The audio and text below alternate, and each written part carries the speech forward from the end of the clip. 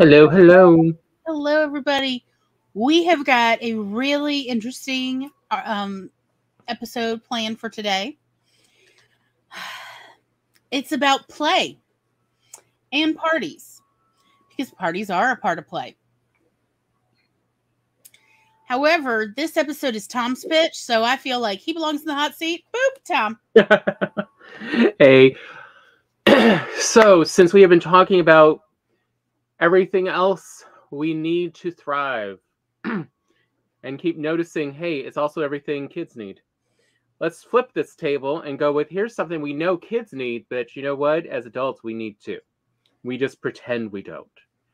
And it's play, and it's parties, and it's socializing, and it's feeling like we're part of a group. And how do we do that? Some of us start to notice, like, actually, the older we get, as we start to get our stuff together, we go, wait, why is it harder for me to go to parties? Why is it harder for me to socialize? And that's kind of what we're here to talk about, is how you can still have fun at a party, throwing a party, but also, how do you play? Like, sometimes as an adult, our past experiences kind of get in the way of what is it to play with someone else. Of, you know, one of the things I love in a good sports movie is when they bring up, if it's a professional sport, that you're being paid to play a game. It's not life or death. It's supposed to be for fun. If you ain't having fun doing this, you need to find something else to do. Like, the whole reason we watch all these sports on, you know, streaming services and on cable and listen to it on the radio is it's fun. It's exciting. It's something to join in on. We all have different ways that we want to play. Like, you know, we now have so many online games where we can play by ourselves. We can play cooperatively. We can play against other people and get some aggression out, just like we do in real life. Of, you know, there's healthy ways to do this, and there's really not healthy. And that's all the stuff we're going to talk about today, of the healthy, the fun, avoiding the unhealthy, how to stay friends, how to build up new friendships. As adults, it's hard to make new friends. Play and parties is a great way to do it. So that's sort of my pitch about what we wanted to talk about today. Cool. Because, I mean, Gloria and I both have been, I was not able to finish because of some problems, but Gloria fully went through, you know, the educator's licensure program, you know, through college. And we both took a lot of the same courses, and we both had the same reaction when we've heard over the last 2 decades a lot of school districts talk about, we're going to remove recess because they're not learning well enough in school. And it's like, it's one thing when this is in high school, but when you talk about elementary and removing recess, it's like these kids aren't going to learn anything no matter what you do that. Because kids need physical movement. We all need physical movement, in part to help us process the facts we've learned. Like, this is actually a known thing. When you see kids get all antsy and shifting around in their seat, and it's not like, you know, because they got to go to the bathroom. I'm not sure when the right time to ask is. It's because their brain's trying to process, and they need physical kinesthetic movement to process the thoughts and memories they've just made. And humans aren't that different. We get a little bit better about it and able to control, but for our memory and for our emotions, we still need physical movement. That's why a lot of the best socializing at parties is often ones where everyone's standing and walking around and milling and moving from conversation to conversation. Is that motion actually helps us process our emotions. And so it's easier to stay in a relaxed, calm, and confident state while we can walk and move. Versus when we tend to sit at a table in a more formal setting, we are restricting our movement more, and that anxiety builds up. And that is not conducive to jovial, fun atmospheres that we all want when we play. Because even when we're just talking with our friends, that's still technically play. It is a give and take. Conversation is a give and take with, I forget what you call it, ad hoc established norms, which is why people look at you weird when you suddenly bring up a type of conversation that has not been previously acceptable here. And they're like, wait, what? That's too serious. You see that, like, because you've broken some social norms that have been established previously. Like, so that's what I say, like, even conversation is play. It's still a give and take back and forth. And especially if you're neurodivergent, it's not always easy to pick up on those notes, but also it's sometimes hard to give those nonverbal cues to others. And so you become more self-conscious when you converse and when you're trying to just participate. And so we wanted to go over some of these little tips and tricks we've picked up as well, of how to make it easier, both sides. Because we're human. We are social creatures. If you are antisocial, it is probably because your social experiences have been poor and you're like, I'd rather stay away than have more negative experiences. Because humans love positive social experiences. We love hanging out with other people who like seeing us. I love playing board games, even if I'm losing, with friends. A good set of friends, it doesn't really matter who's winning. It's just a game. Poor set of friends, it matters a lot who's winning. And that's some toxic situation you'd find a way out of. That's where we hear those horror stories about, I forget what you call them, team building exercises at work. Is where they try to do these pro-social games with people who are just required to be there. They don't actually have an instinct or want necessarily to be friends with each other. And that's what they're trying to force. And suddenly it doesn't work.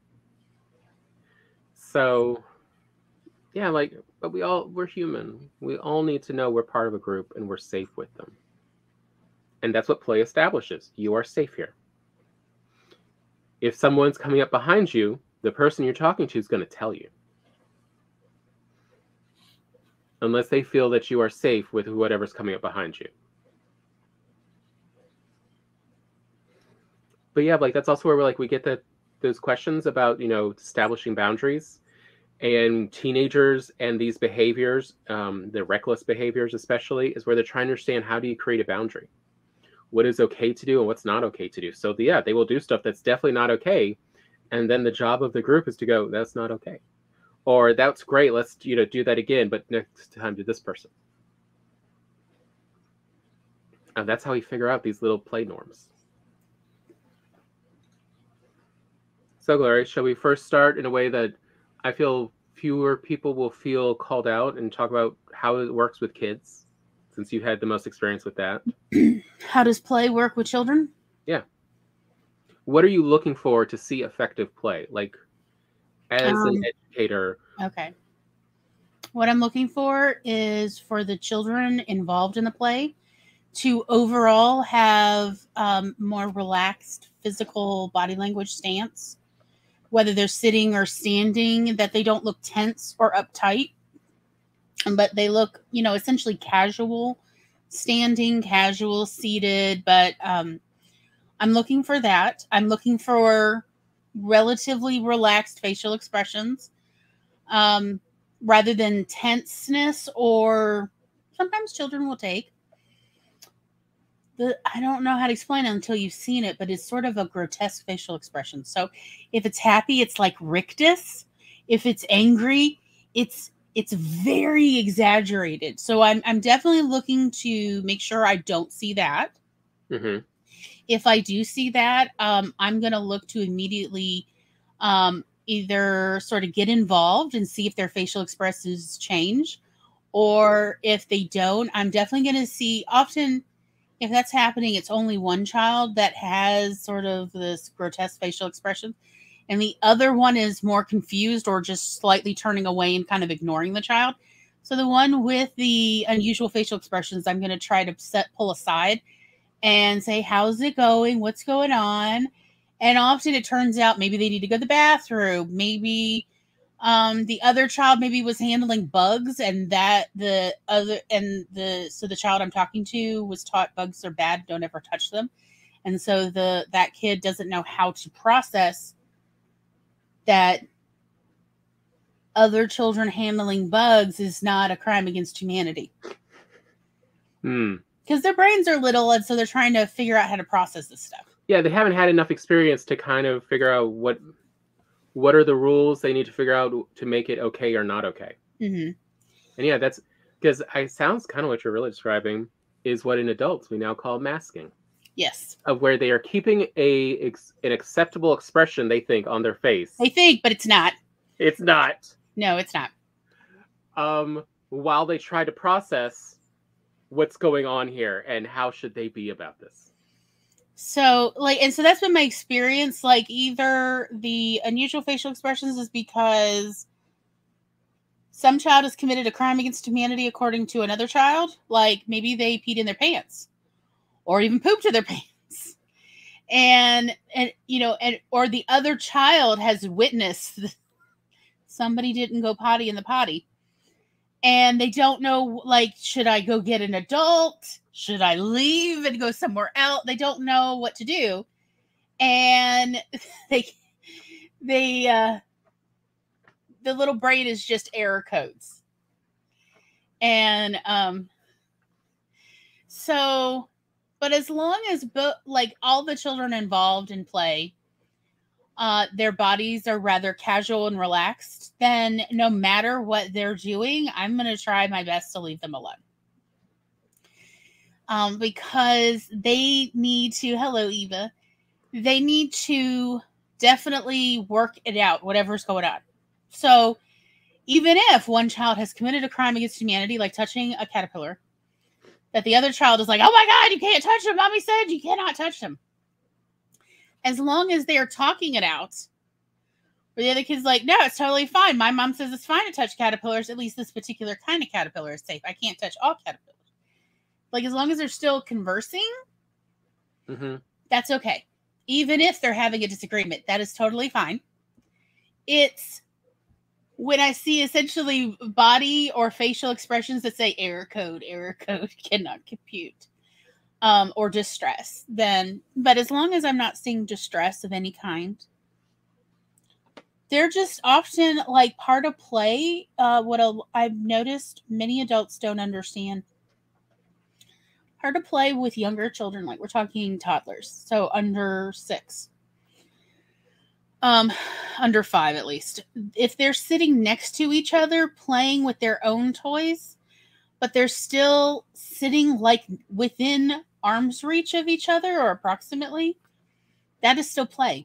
Even if they're just playing side by side and they're not interacting or necessarily even talking to each other, that is actually still considered play, and that is a valid form of play because they're learning to play cooperatively in the sense that they're not disturbing each other's play.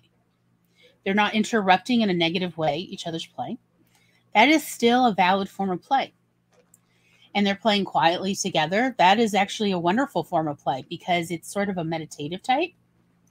And what I've noticed is I tend to see parents interrupt that type of play so that when the children are older, they don't know how to quietly play together. They only know how to rambunctiously play together. And if I could have parents in particular, and also, frankly, some undereducated teachers, know one thing, it would be to just allow children to quietly play together side by side without directly interacting with each other. So they learn how to do that. So think about, like, what is that when people get a little older? That's people studying together at the same table, but not talking. They're quietly studying.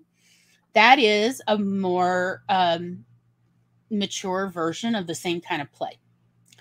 That is two people in an office space using a certain amount of shared space and not interrupting each other's work. Again, a problem I have had with working with adults in my life is please stop coming to constantly interrupt me. I cannot get jack done. And it's because they do not know how to cooperatively, quietly play together. They only know how to rambunctiously interact. And there's nothing wrong with rambunctiously interacting, but you need all the skill sets. And versus, I do know some children who did not know how to and rambunctiously interact. They only know how to quietly play. Those tended to be older parents who definitely seem to appreciate the quiet, which I do too also enjoy the quiet.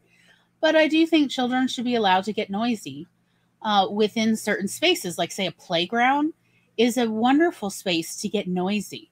And excited. Outdoors in a backyard, again, should be another place that is perfectly valid to get noisy, at least say when the sun is out. It's like one thing to say, well, when the sun goes to sleep, we need to quiet down. Versus when the sun is up and we can see the sun, then it's okay to be loud and noisy because the sun is awake. Yes. Even says our entire house is noisy. My child plays that way with kids at library most times. There's one that has been there so often at the same time they'll talk and engage more, but typically it's just him and another nearby. Exactly. So, I think it's kind of interesting that you see parents and also teachers wanting children to replicate only the kinds of play that adult grew up with as a child, rather than as long as nobody is like hurting another child against their consent. Versus if they're playing wrestling, that's consenting. They're both agreeing they're playing, or all of however many are playing wrestling. So they're going to like fake body slam each other, but as long as they understand only fake body slam on the couch, not on the floor, you know, because you don't want to actually hurt anybody. Like, that's fine. I know back when I was in elementary school, in upper elementary, wrestling was a big thing at the time. Oh, yes. I remember. And I remember after a few months, because I had a group of friends, we would all play. We weren't all in the same classroom, but they all tended to go at the same time for recess. Yeah. And we would all kind of play wrestle and practice wrestle, stuff we'd seen. Mm-hmm. And we did it in off the main playground area. And I remember eventually, after a few months, several kids complained to their teachers of, hey, those kids are roughhousing. Mm-hmm. How come they can do it and we can't? And, lucky for us, the teachers went back to them and went, because they know how to they're play wrestling. They've shown us what they're doing, and they make sure to stay safe. No one ever gets hurt. No one ever gets, more than they are feeling that they get upset or anything. That's why they can. Because we've watched them. Yeah. And everyone's cooperating. And they know how to rambunctiously play together in a safe way. And no one's being bullied. Mm-hmm. Anyone wants to stop, they stop. Right. And they can just walk away and nobody's like insisting they come back.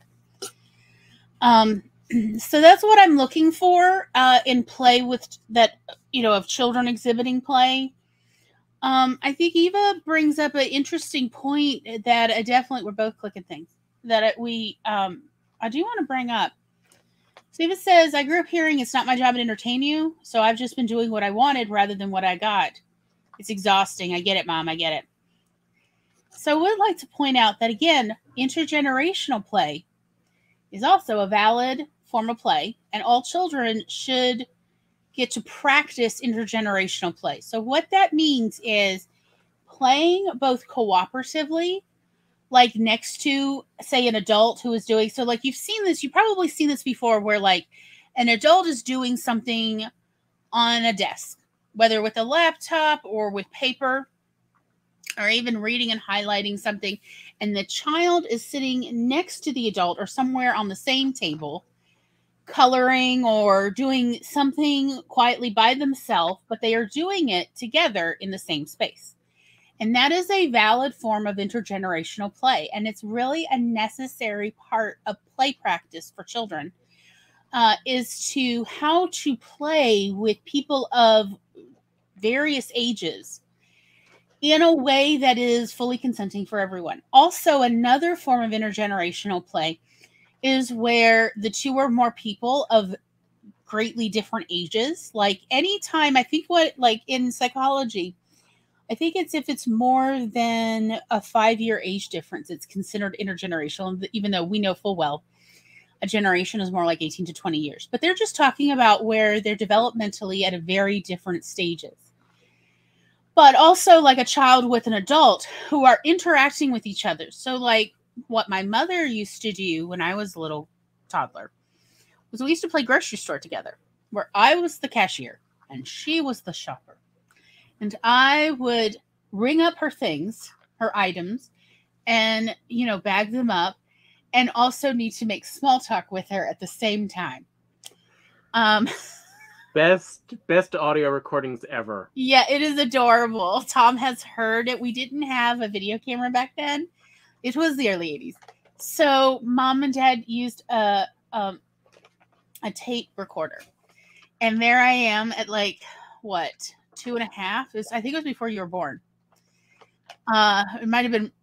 We have a couple recordings. Grocery store was my favorite intergenerational play. But we also sometimes played restaurant. But like where Mom or Dad or both were the restaurant goers, and I was the wait staff and the chef. I love store. You get Isaac on a backstage live stream, and he and I can play grocery store together. I still, as an adult, I love grocery store. He doesn't really get it, though. It is really often included in public areas, more so now, but he's new to it. Yeah, I would definitely recommend taking him at least a couple times a year to the grocery store so he can observe how the adult world interacts. And then he can mimic it at home, because that's actually a very important part of play, is mimicking what we see in the adult world. So you're going to see this also. Adults still do this. Okay, I'm going to talk about myself. So I have a game on my phone that I play daily called My Hot Pot Story. It's a game app thing. And in it, you, the player, are running a Chinese, in mainland China restaurant, apparently. A hot pot restaurant.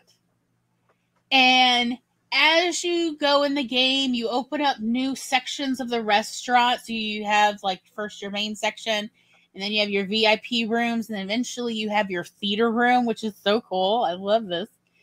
And then also at the same time, your chefs are developing new recipes.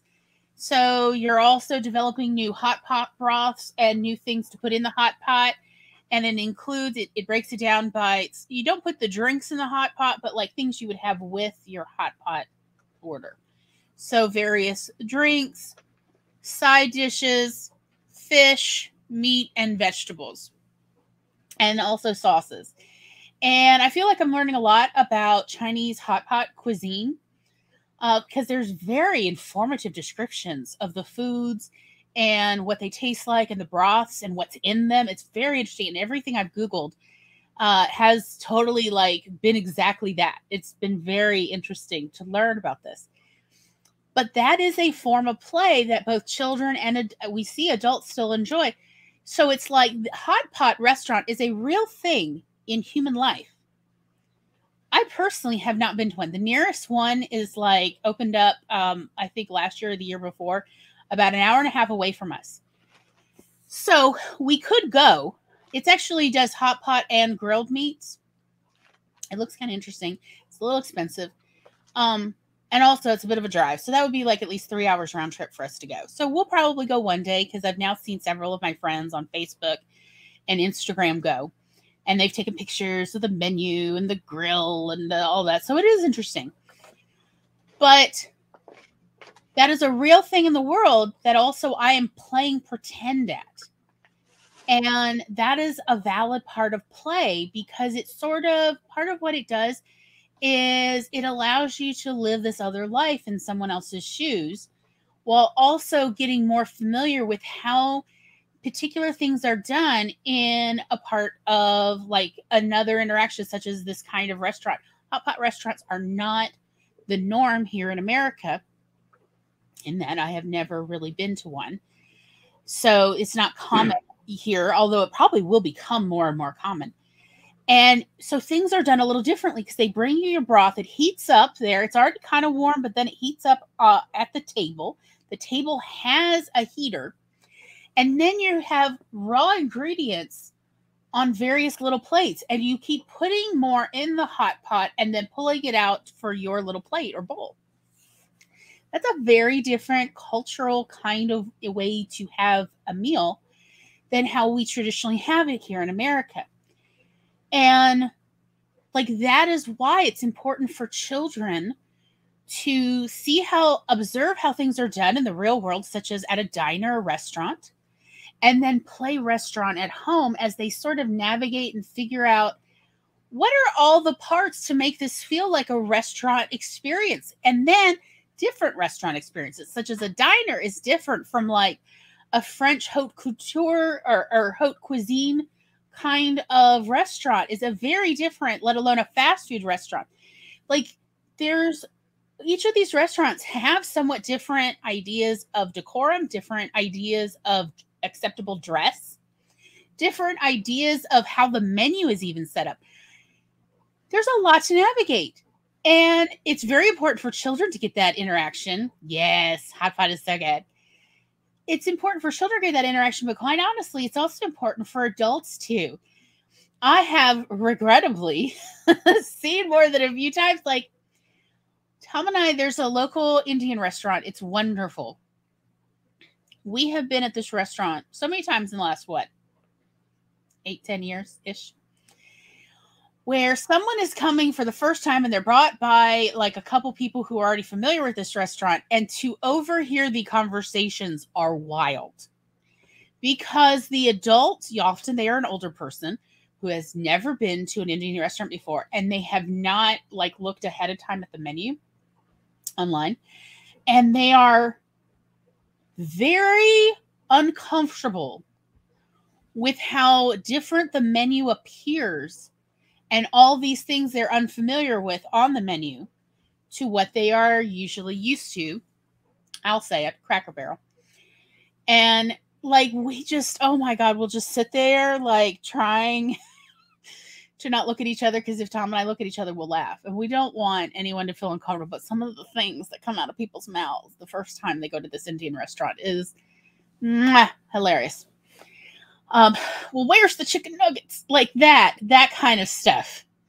I can't find chicken nuggets anywhere on this menu. Where am I missing it? I see fish nuggets. Like, I see goat. Yes, I see goat. I didn't even know anybody still ate goat. My granny ate goat. Anyway, like that kind of like, oh my God, the Beverly Hillbillies have come.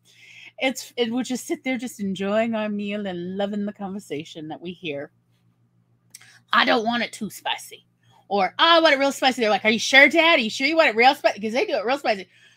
Is it real spicy? Like, yeah, Dad. Like, you want it medium spicy, here is real spicy to us. Like, oh, okay. Like these kind of, because again, culturally, there is differences even in the spiciness level on the menu. You see, this is important to children because the whole world is new to them. But it's also, frankly, important to adults, because even restaurant culture is different than maybe, say, what they're already used to. And so what people will do if they don't know is they'll just shut down. They will not say anything. We literally see people at this restaurant just get up and walk out and drive away in their SUV. And leave the other restaurant goers at their table just, well, that didn't work. This is why we obsessively study menu before we go to a new restaurant, to say, hi, welcome to being neurodivergent. It actually makes you more functional at various things. Yeah, because neurodivergent, we assume we probably don't know what we're going into. And so we need as much prep as we can get. Versus neurotypical, they're used to everyone else being on the same page they are, that they can usually glide through a lot of situations that would stress a neurodivergent person out. Mm-hmm. But when they reach a novel situation, such as going to a restaurant of a food and a norms type that they have never experienced, you will see the same behaviors. Yep. Except they don't have all these little backup plans neurodivergents have developed throughout their entire lives of how to cope. Yep. But they freak out just as much, if not more. Yep. Because so like the first time I go to any restaurant, like if I've never been to that particular restaurant before, I'm going to go see if I can find the menu online. Usually now the internet has been wonderful. Somebody's posted online. And I will like know what I'm planning to order, and I will know what I have backup plan to order in case that stuff is out. And I'll have some ideas of potential other things I'm interested in just in case a bunch of things are out, because you never know. Yeah, it's like, yes, practice ordering. Amen. Or telling no to order for me because we're here and it's his fault usually. Yeah, mood. Like, oh, believe me, I've already gone through the hot pot restaurant menu that's 90 minutes away. I have already decided the first time I will go, we will get the family meal. So I don't have to make decisions about which things to order a la carte. I can just have it as a set and then explore it from there, so that the next time I go, maybe I'll order a la carte, or maybe we'll just really like the like set menu, because they have a menu for one and a menu for two, and then they have a menu for 4 people. And we'll do that. Like, oh, I already, like, it's going to be months, if not maybe even a year before we go. I already have it planned out. But again, that is a coping mechanism. It's really good for kids. It makes me sad that more people, particularly when they're going to a restaurant or something with a child, that they do not show the menu to the child ahead of time, so the child can go ahead and like start looking at the menu and figuring out what they want to order before they get to the restaurant. Of like, the world is entirely new to a child. Give them some time. But also, and like, this is like why play is a great opportunity. If you can play with your kid, we're going to fast food, we're going to fast casual, we're going to semi-formal restaurant, and how do you act there? Let's play. How would you do this? And that way you can practice and see like so the kid also can see like when they do these behaviors, what's the negative responses they could get as well. But in a way that they feel safe and comfortable in. Like that's really also what people are often doing at parties. Yep. Is we are playing at being the kind of people we want to be and seeing what people's reaction to that is. People at parties often play with certain kinds of stories that they tell. They'll tell the same story multiple times at the same party. Or they'll play at sort of a twist on their own personality to see what people think. Like, now I'm a fedora wearing guy or whatever. Or now I have brought a guitar. I'm a guitar playing person. Like, and they'll see, and if that doesn't go well, you'll see they don't necessarily bring it the next time. Or they're like, okay, I have a new way to introduce the guitar. Only the guitar is just never, no. But just say no to the guitar unless you are paid to come there with a guitar. Or like, if you're really, really, really good, maybe, but. And trying to drum up business to tutor. Right? Yeah, something. Spence says that is the way to go with stuff like that. Hot pot, Korean barbecue, hibachi, go with the family plan as much as possible. Yes, exactly. I'm always relieved when they have a family plan. Haven't eaten inside an establishment other than a hotel room since 2019. Pretends all he's gonna get. But I mean, I've seen videos of like various parents setting up their house as a certain type of restaurant, and the kids come and sit at the table, and then they're given actual menus to then order. Granted, the menus are very limited, like because the parent has already prepared the food. But again, so kids have a time to practice how to behave at a restaurant and what they can expect. Like, some restaurants are so fancy, the waiter will actually drape the napkin in your lap for you. If you are not expecting this, this might be surprising. and not necessarily an enjoyable experience if suddenly like what is happening here. No. So these are important things to practice at, and that is what play really is practice in a fun way. So again, intergenerational play is very important because the vast majority of us are going to be interacting with people both younger and older than us our entire lives. It's just going to happen. Like, why have I gotten older, but all of my medical practitioners keep getting younger? When I started in the world as a young person, all the doctors were like in their late 50s and early 60s. And as I have been progressing through the march of time, all of my medical practitioners are getting younger and younger, and I am waiting for them to wear diapers and come with pacifiers. Like, what is happening? Why is this my life? But this is my life. And it is important for people to learn how to interact with people both younger, same age, and older. And the only way that's going to happen is with more play, with more interaction, where it's low stakes. See, that's the thing about play. It's low stakes. All right, what if this particular play does not end up being that enjoyable or last that long? No big deal. It's low stakes. There wasn't much on the line. We're not going to try that again, probably. That is why versus real life, like let's say I go to the clinic, that's high stakes. Mm-hmm. That's high stakes. Things could go real bad real fast. I have had doctors yell at me, and I have gotten up and walked out because, no, you don't talk to me that way. I'm a real human being, and I don't know what's wrong with you. But like going to the office manager and saying, I would like to file a complaint right now. I did not literally pay to come here and be actually yelled at because I asked simple, important medical questions I have asked about 100 times in the past. And like, but that's high stakes. I know, however, to stand up for myself and my boundaries, and then who to go to, the office manager, because I have had low stakes interactions, again, with other people who were more skilled at going to clinics or using clinic facilities.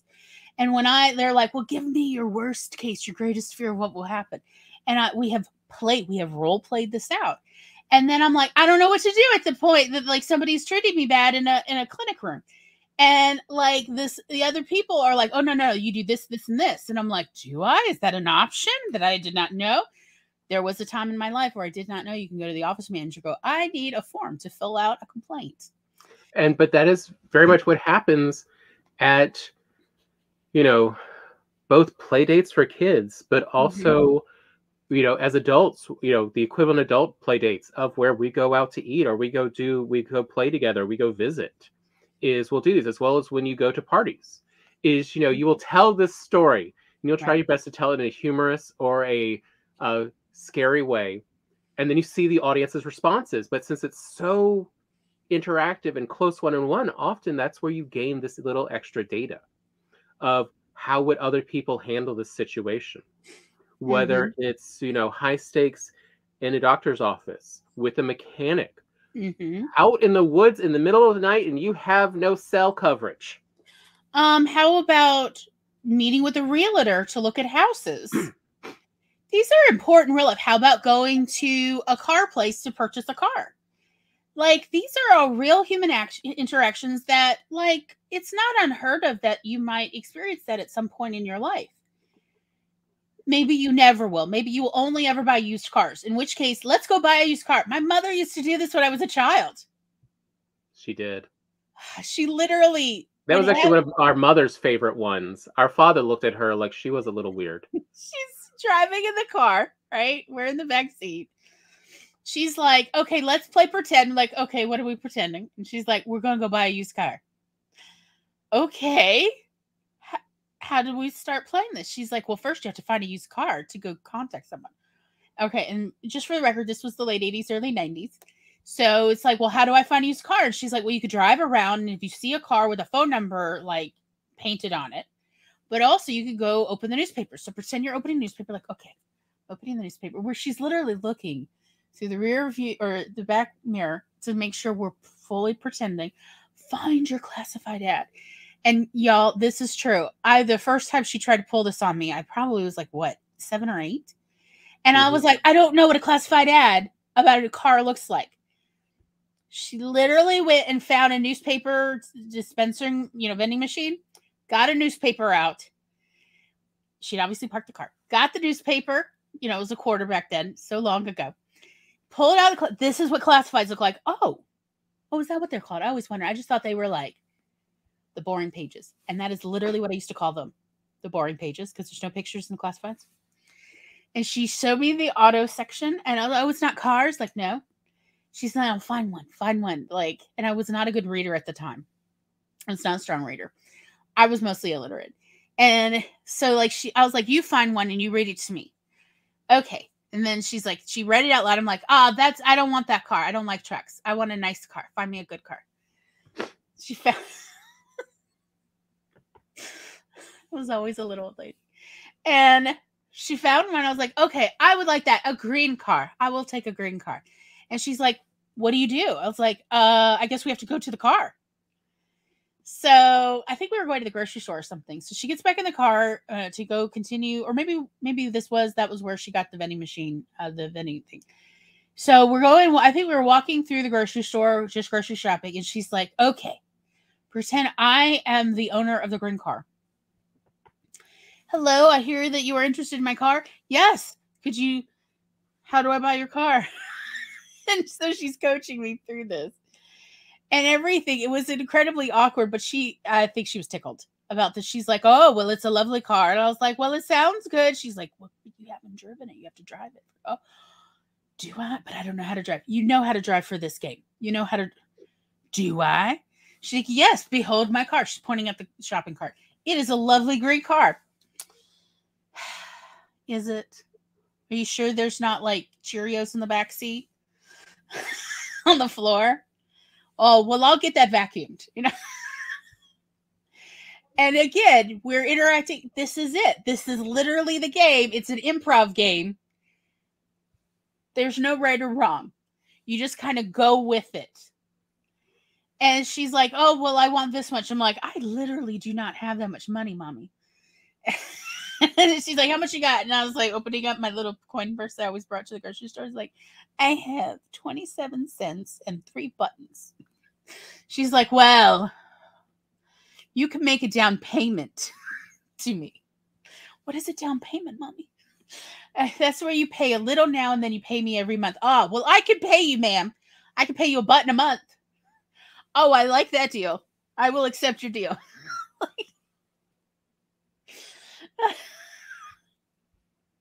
But I mean, it does make it very low stakes. Yeah, because I don't know how to play this game. She's having to teach me as we go. So then the next time we were in the car, it was probably a couple weeks later. It was like, mommy, I have a car to sell. Would you be interested in buying my car? She's like, tell me about your car. It is a lovely car. It is pink with purple stripes. I just got it. She is gorgeous, but I have too many cars.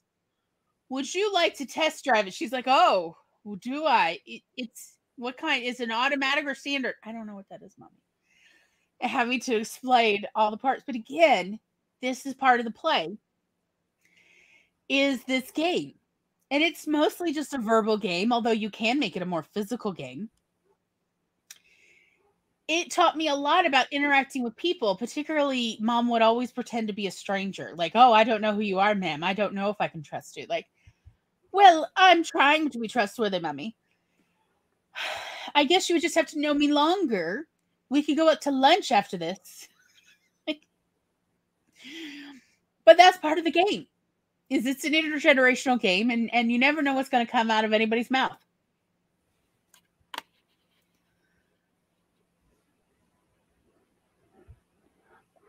I mean, yeah, it is one of the best ways to learn, because even if there's a misstep, there is none of that negative feeling as much in your brain.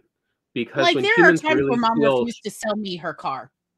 Yes, there were. She was like, no, I don't like your deal. I'm so sorry. Unacceptable. No. But doing that, though, gives it a when people feel shame and guilt, their thinking shuts down a lot. Mm-hmm. And it's hard to learn or practice when you feel guilt or shame. And so that is the other problem with these high stakes situations, having to learn as you go. Because the second you make a misstep in a high stakes situation, your brain starts to shut down. You get dumber. That's bad. Yeah. But versus when you're playing, you make a misstep, you're fine. How do I recover? How do I get back to where I was enjoying playing this and doing this? Our parents had an electric typewriter. More than a few times they had us make up fake menus for various holiday meals. Like, so we had to first we had to write it up by hand on lined paper. And then we would go and print out one menu on the electric typewriter, like for Thanksgiving or Christmas. And then, Mom was like, well, make it look pretty. All menus look nice. Get your colored pencils out. And so that's exactly what I would then do.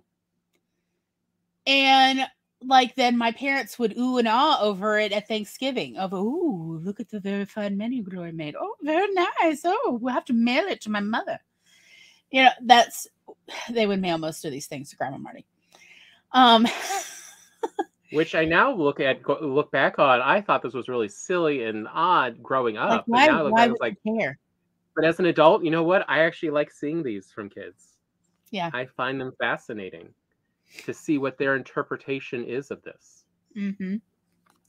Oh, yeah. Like I would put like a black border, like, because, a lot of menus are that sort of as Eva says, the long, narrow, leatherish covering. They often have that, or used to have in the 80s, that black border was an insert. And so like I'd paint the edges all black, not necessarily straight, but it was fine. And everything, so it would look like that, and always have like a little curly Q or something at the top, the middle, make it look nice. It is fun to practice these things. And then when I grew up, you'd be surprised how many times it was like, oh, we need a menu. Go print one up really quick, Lori. And versus everyone else at the office has never made a menu in their entire life. And I'm like, what the hell have you lived? But maybe their parents didn't know to practice playing all of these kind of experiences.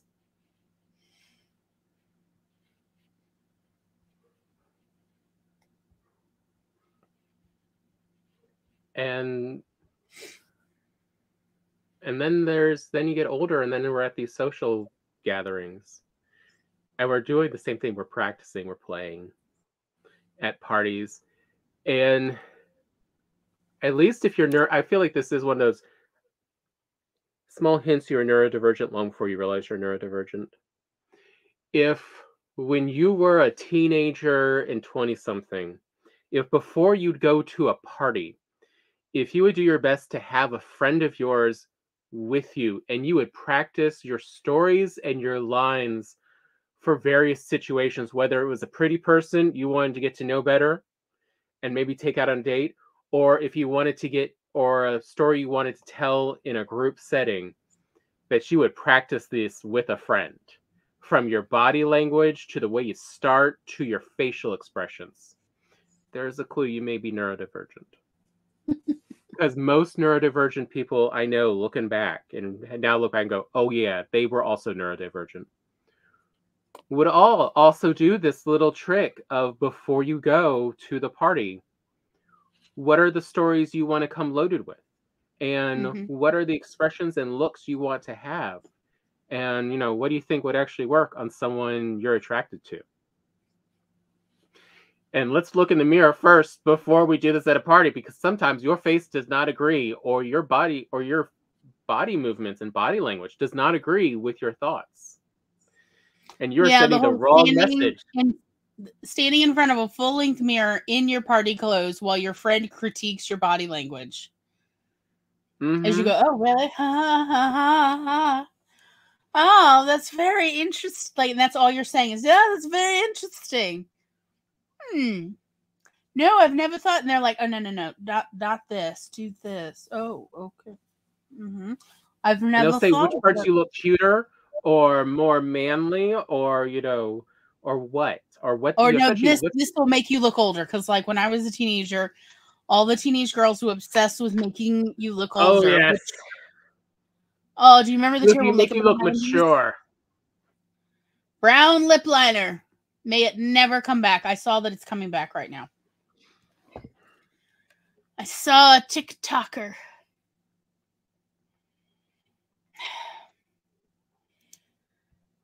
I do not miss the 90s makeup. But yeah. Of like how to make you look older when in fact all it did was make us look haggard. Anyway, that was a whole nother. Brown lipstick, y'all. Like actual just brown. Like the color of turds. Mm-hmm. They're the best we could hope for was chocolate, but we thought it made us look older. I remember my mother would not let me wear such dark makeup.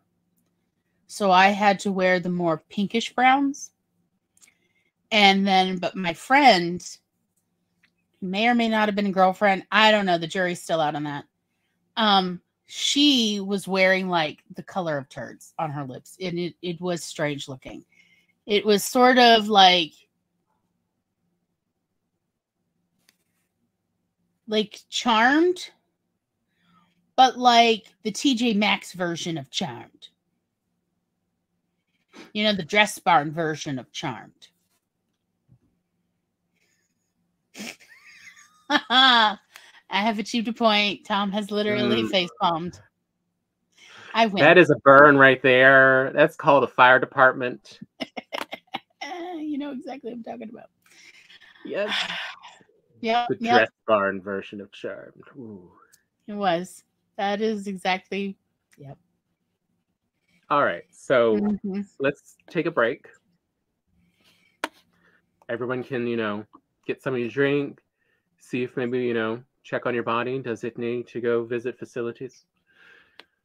Maybe get a snacky snack.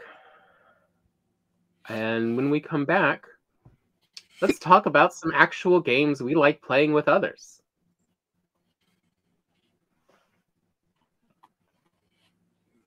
Sound good? Sure.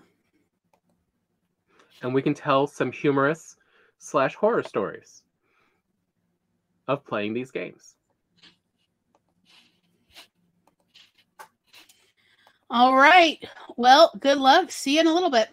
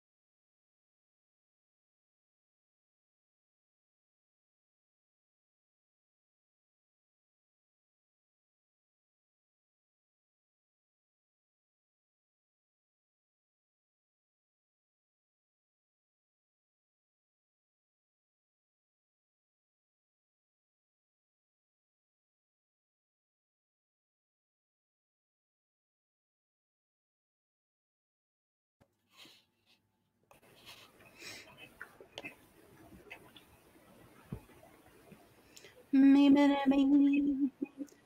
Me, me, me, me, me, me, me, me, me. Me, me, me, me. Me, me, me, me, me, me, me, me.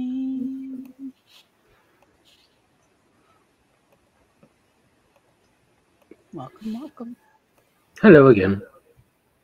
Fancy New Year. I know, it's like I just came back. Like I just saw you So- not 2 minutes ago. Yeah.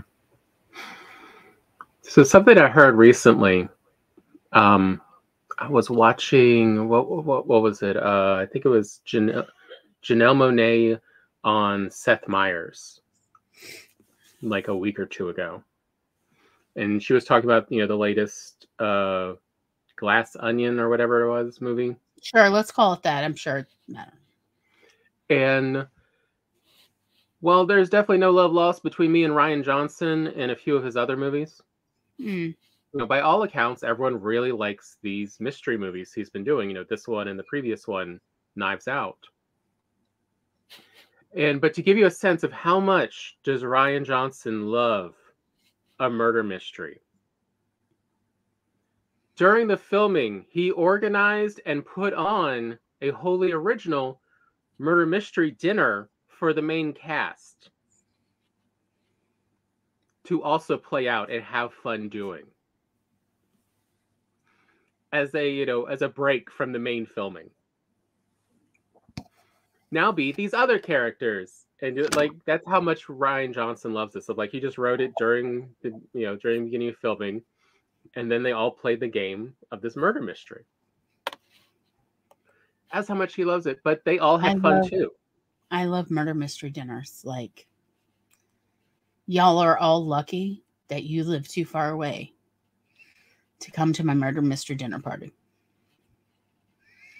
I love people playing characters. I love there being a body who is also eating dinner. Hey, where's my dessert? Did I, in fact, look up yesterday how many murder mystery dinner theaters are there in Pigeon Forge? Yes. And then look up what the menus are.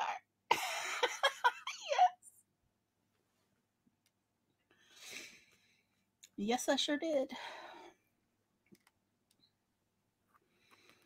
I mean, because it's fun to play with others. And since you're playing characters, there's even less judgment on your behavior from others, because you can truly just play this character. You don't have to worry about people judging who you are. They are judging who this character is. Mm-hmm. So you can truly just have fun. And, but that was essentially Janelle Monáe's thing of no, the dinner party was really fun. I will go to other movies with Rian just to do more of these dinner theater, games. Because they're just, fun to do. And that is how much play helps. There's no stakes. It's just fun. The stakes are, can you keep the fun going for everyone? And so that's also what I want to talk about is, the fun and the horrifying games we played together and what led to these different situations. What you doing, Gloria? Sorry. I don't know. I'm doing things. You're doing a lot of weird things. I am doing weird things. Hold up. Sorry. And there's a lot of games we have played with our friends over the years. From tabletop role-playing games, namely D&D, to board games. Definitely one of the ones that stand out oddly is I had a friend, one of Gloria's girlfriends, whose uncle, I don't remember what it was he had, but he definitely had some processing problems where in a different life he would have had to live in a state school, but his family took care of him. He was fine. He could take care of himself. But just, he was slower developing. But he loved playing the board game Life. In part because he was really good at it. could not find a way he was cheating. He just knew how to play this game. Yep. And so, like, that was always the warning our friend would give any new people is, you're probably not going to win. My uncle will probably win. He just enjoys playing this game a lot, but he will ask if you want to play. If you can play with him, he loves just everyone to play with him. But don't play if you're not okay losing. Yeah. And so, we went in knowing this, and we had a fun time. I mean, he was a good sport. He was fun to play with. Never had any problems, playing board games with him. He wasn't annoying about winning. Yeah. Even at that point, he'd been playing that game like 55 years. Every version there ever was. He knew all the facts. Mm-hmm. And, which was best to play, because, he played it a lot. Yep. But we all had fun playing, and pretty much when we were staying up there every night, we'd all play a game at least once. Yeah, because he liked to play it every single night. Like, he'd want to play it all night if he could, but pretty much, like, he would be okay with playing at least once a night. Yeah, or once a day, like on Sunday afternoon. Yeah, so we'd go ahead and get that done before watching whatever movie we wanted to watch. And this was fun. We all had fun playing. It was not a major obligation, other than we knew it would make his day brighter. Mm-hmm. And he would be a more cheerful person. And so our lives would be more cheerful because he would be cheerful. Yeah. So, yeah, why not? It doesn't take that much time. Besides, it was either that or watch an Ernest movie. Yeah. Because he really one of the liked lesser-known Ernest movies. Yeah, he had the entire collection of every Ernest everything ever on VHS. And yes, he did have the Ernest hunting safety video on VHS. He showed it to me once. Yeah. So it's like I'd rather play a game of life than watch an Ernest movie.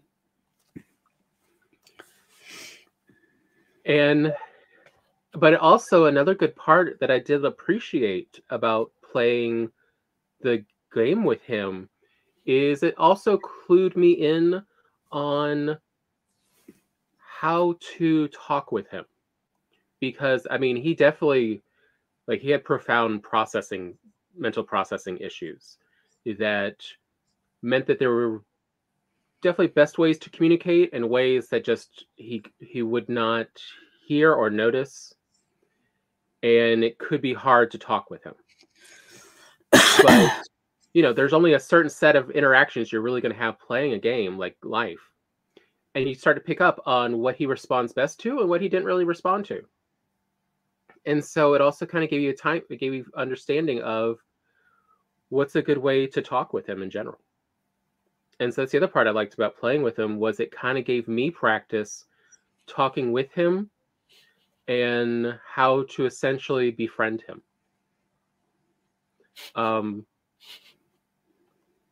Because, I just really wasn't sure. I hadn't really dealt with people like her uncle before. So I didn't have any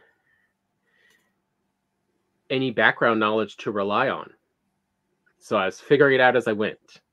And you just never even know what kind of questions to ask your friend when someone's not around of how do I handle this in the future. So yeah, playing these games kind of help ease this way in understanding and learning. I think it also helped you to see me playing with him at the same time. Because I had worked with, kids in special ed. Mm-hmm.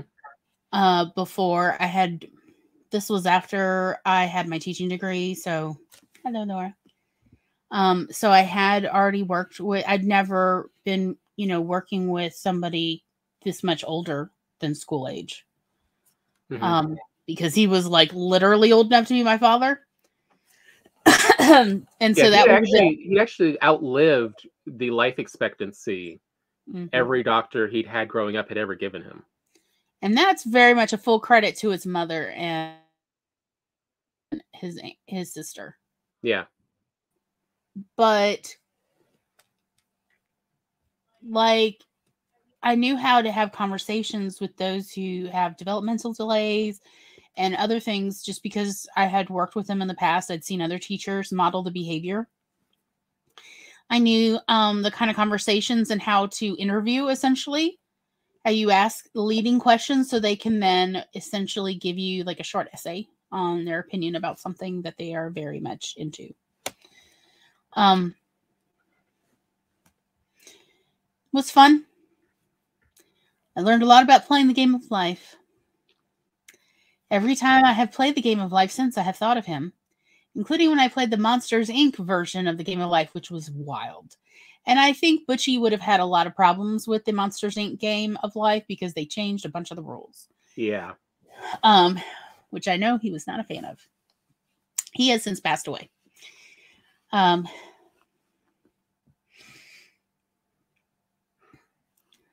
But I think it is important for people to play board games together and other tabletop games together. I think it's important for children and also, again, for intergenerational play. Because, again, it gives low stakes ways to play this. Hello. We're both clicking things. Hi. Hi. Hello. Yeah, Laura's like, speaking of board games, I'm available. Yes. How much board games does your family have? We have, so in the garage, we have metal shelving unit things on the wheels, and we have a whole I have that row or two of that is my pantry. Here, just grab my games. pantry. Yeah. And cards and dice. Yeah. Like, growing up, it was always my mother's side of the family that would play games together, and my dad's side would just sit and talk. And it's like, no, let's do the games. Yeah. So we roped my father into playing with us. So he hates Clue, but he'll do it. He wants to make an accusation as fast as possible and get out. He's also colorblind, so Uno and stuff can be a little tricky. I can see that. I can see that being a bit more hard, more difficult. But it's so fun. So I love playing games with my family. Like over Christmas, we played a Harry Potter D&D that my dad does not like Harry Potter, but he played with us. My brother knows most of the movies, and he's read the first 2 books.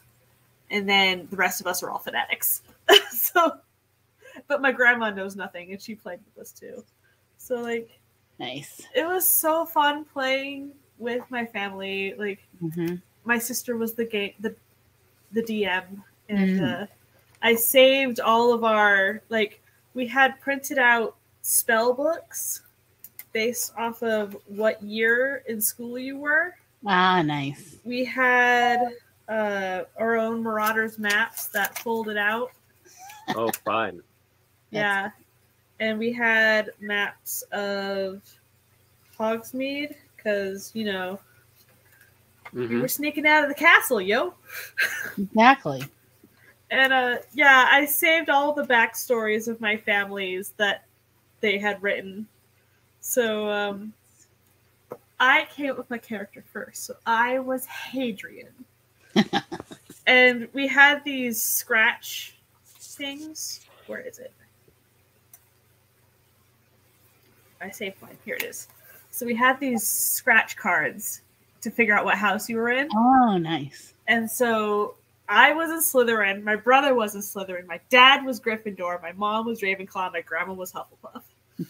So I was a Slytherin. I was named Hadrian. And I was a boy. And I was in 4th year. My brother was a Slytherin in 5th year. So we played brothers. So I was Hadrian and he was Badrian. Oh, terrible. Genuinely terrible. It's so fun. Yeah, these were the pictures that my brother and my dad drew of their characters. Oh, no. So he was Badrian and my dad was Pretty Kitty. Because that's our name for Anakin Skywalker. And hence the hair. Yes, he had long flowing hair. Of course. because he doesn't have much hair left anymore in real life. But yeah, just coming up with all of our backstories. Like my dad's. I was abused as a child. I ran away from home at the age of 2. I have great skills. Knife, torture, crossbow. My pet is a raven. It's like, fit that into Harry Potter. Right? Figure that one out. So we were all supposed to be human characters. And my grandma's like, I am a pony. So she wrote her whole backstory as a horse. And Ravenclaw. And we all had chopsticks for wands. It's like, how does a horse hold a wand? Yeah, I was like, so she's a tiny centaur? What's happening? I don't know. But my mom used Engorgio on her so we could all ride her to Hogsmeade. Oh, no. But we weren't out of the castle yet, so we couldn't fit through the door. Oh, no. So, like, I find that these role-playing games have had so much fun with my family. Like, my sister had a plot, a very loose little plot, like get to Hogsmeade and back. Yeah. My brother and I got my mother expelled from Hogwarts by the end. Oh, no. We had some great persuasion, great sleight of hand, and we pawned, and like we're like to the people at Hogsmeade, like, what do you have under the table? And like we got some Felix Felicis, man. We got some fireworks and tinkered with the fireworks to be my mother's name, Belinda. Oh, no. So like we had a blast. It was so fun. It took 2 days, but it was great. It just so wonderful. Like sometimes we do more in-depth games like that. Sometimes we just play Farkle. Yeah. With dice. Sometimes... Look, I hate to admit, but as much as I played it as simple as it is, I still enjoy playing Phase 10 sometimes. Mm-hmm. Or we like played Harry Potter Uno. Yeah. Like mine and Tom's backup. Are we stuck somewhere? Nothing to do? There's got to be a deck around here somewhere. We're going to play Gin Rummy. So my sister and I, when we were at Disney World, we were stuck in the long lines for the rides. Mm-hmm. And so instead of standing around staring, we pulled out my deck of cards that I got from the TV show I'd worked on. So it was an American Gods deck. And we played War. Just standing in line, we played War. So fun. Great memories. Yeah. But I mean, that's one of the things, like, during the break, Tom and I were talking about. Tom was like, I want to talk about D&D. You know, tabletop role-playing games. And I'm like, high conflict, low stakes.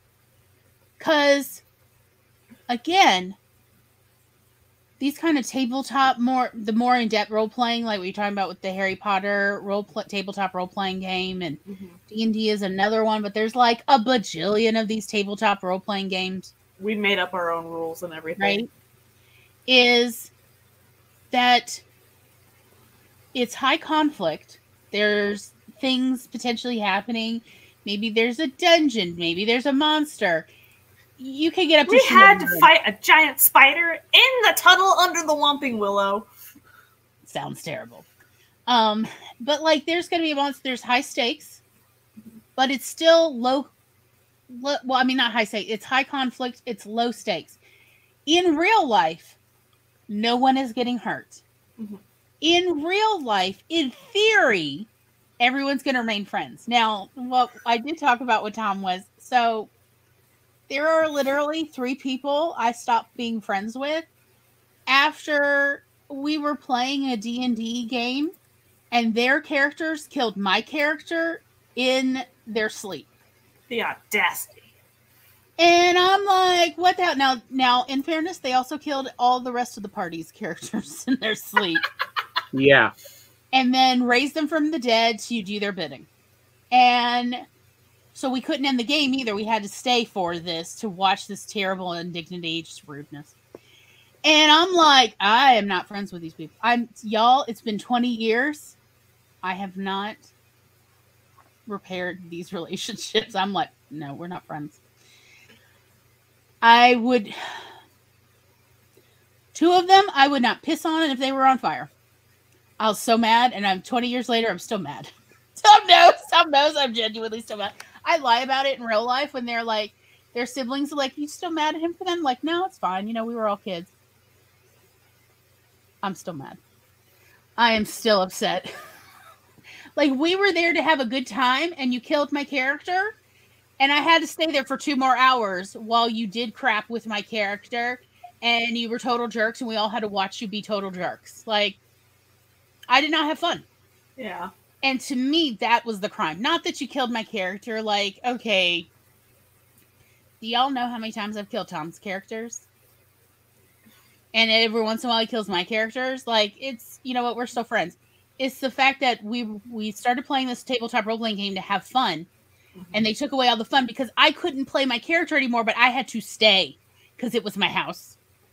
And they, like, I'm not having fun. I made it very clear. Like, I thought we were getting together today. I cleared my schedule. I thought we were going to have fun. And then you've done this thing and this is not fun. And they wouldn't stop doing it. So I had to sit there for 2 more hours of, I was here to have a good time and you have taken away my good time and you won't stop this. Like, because they could have stopped playing at any point.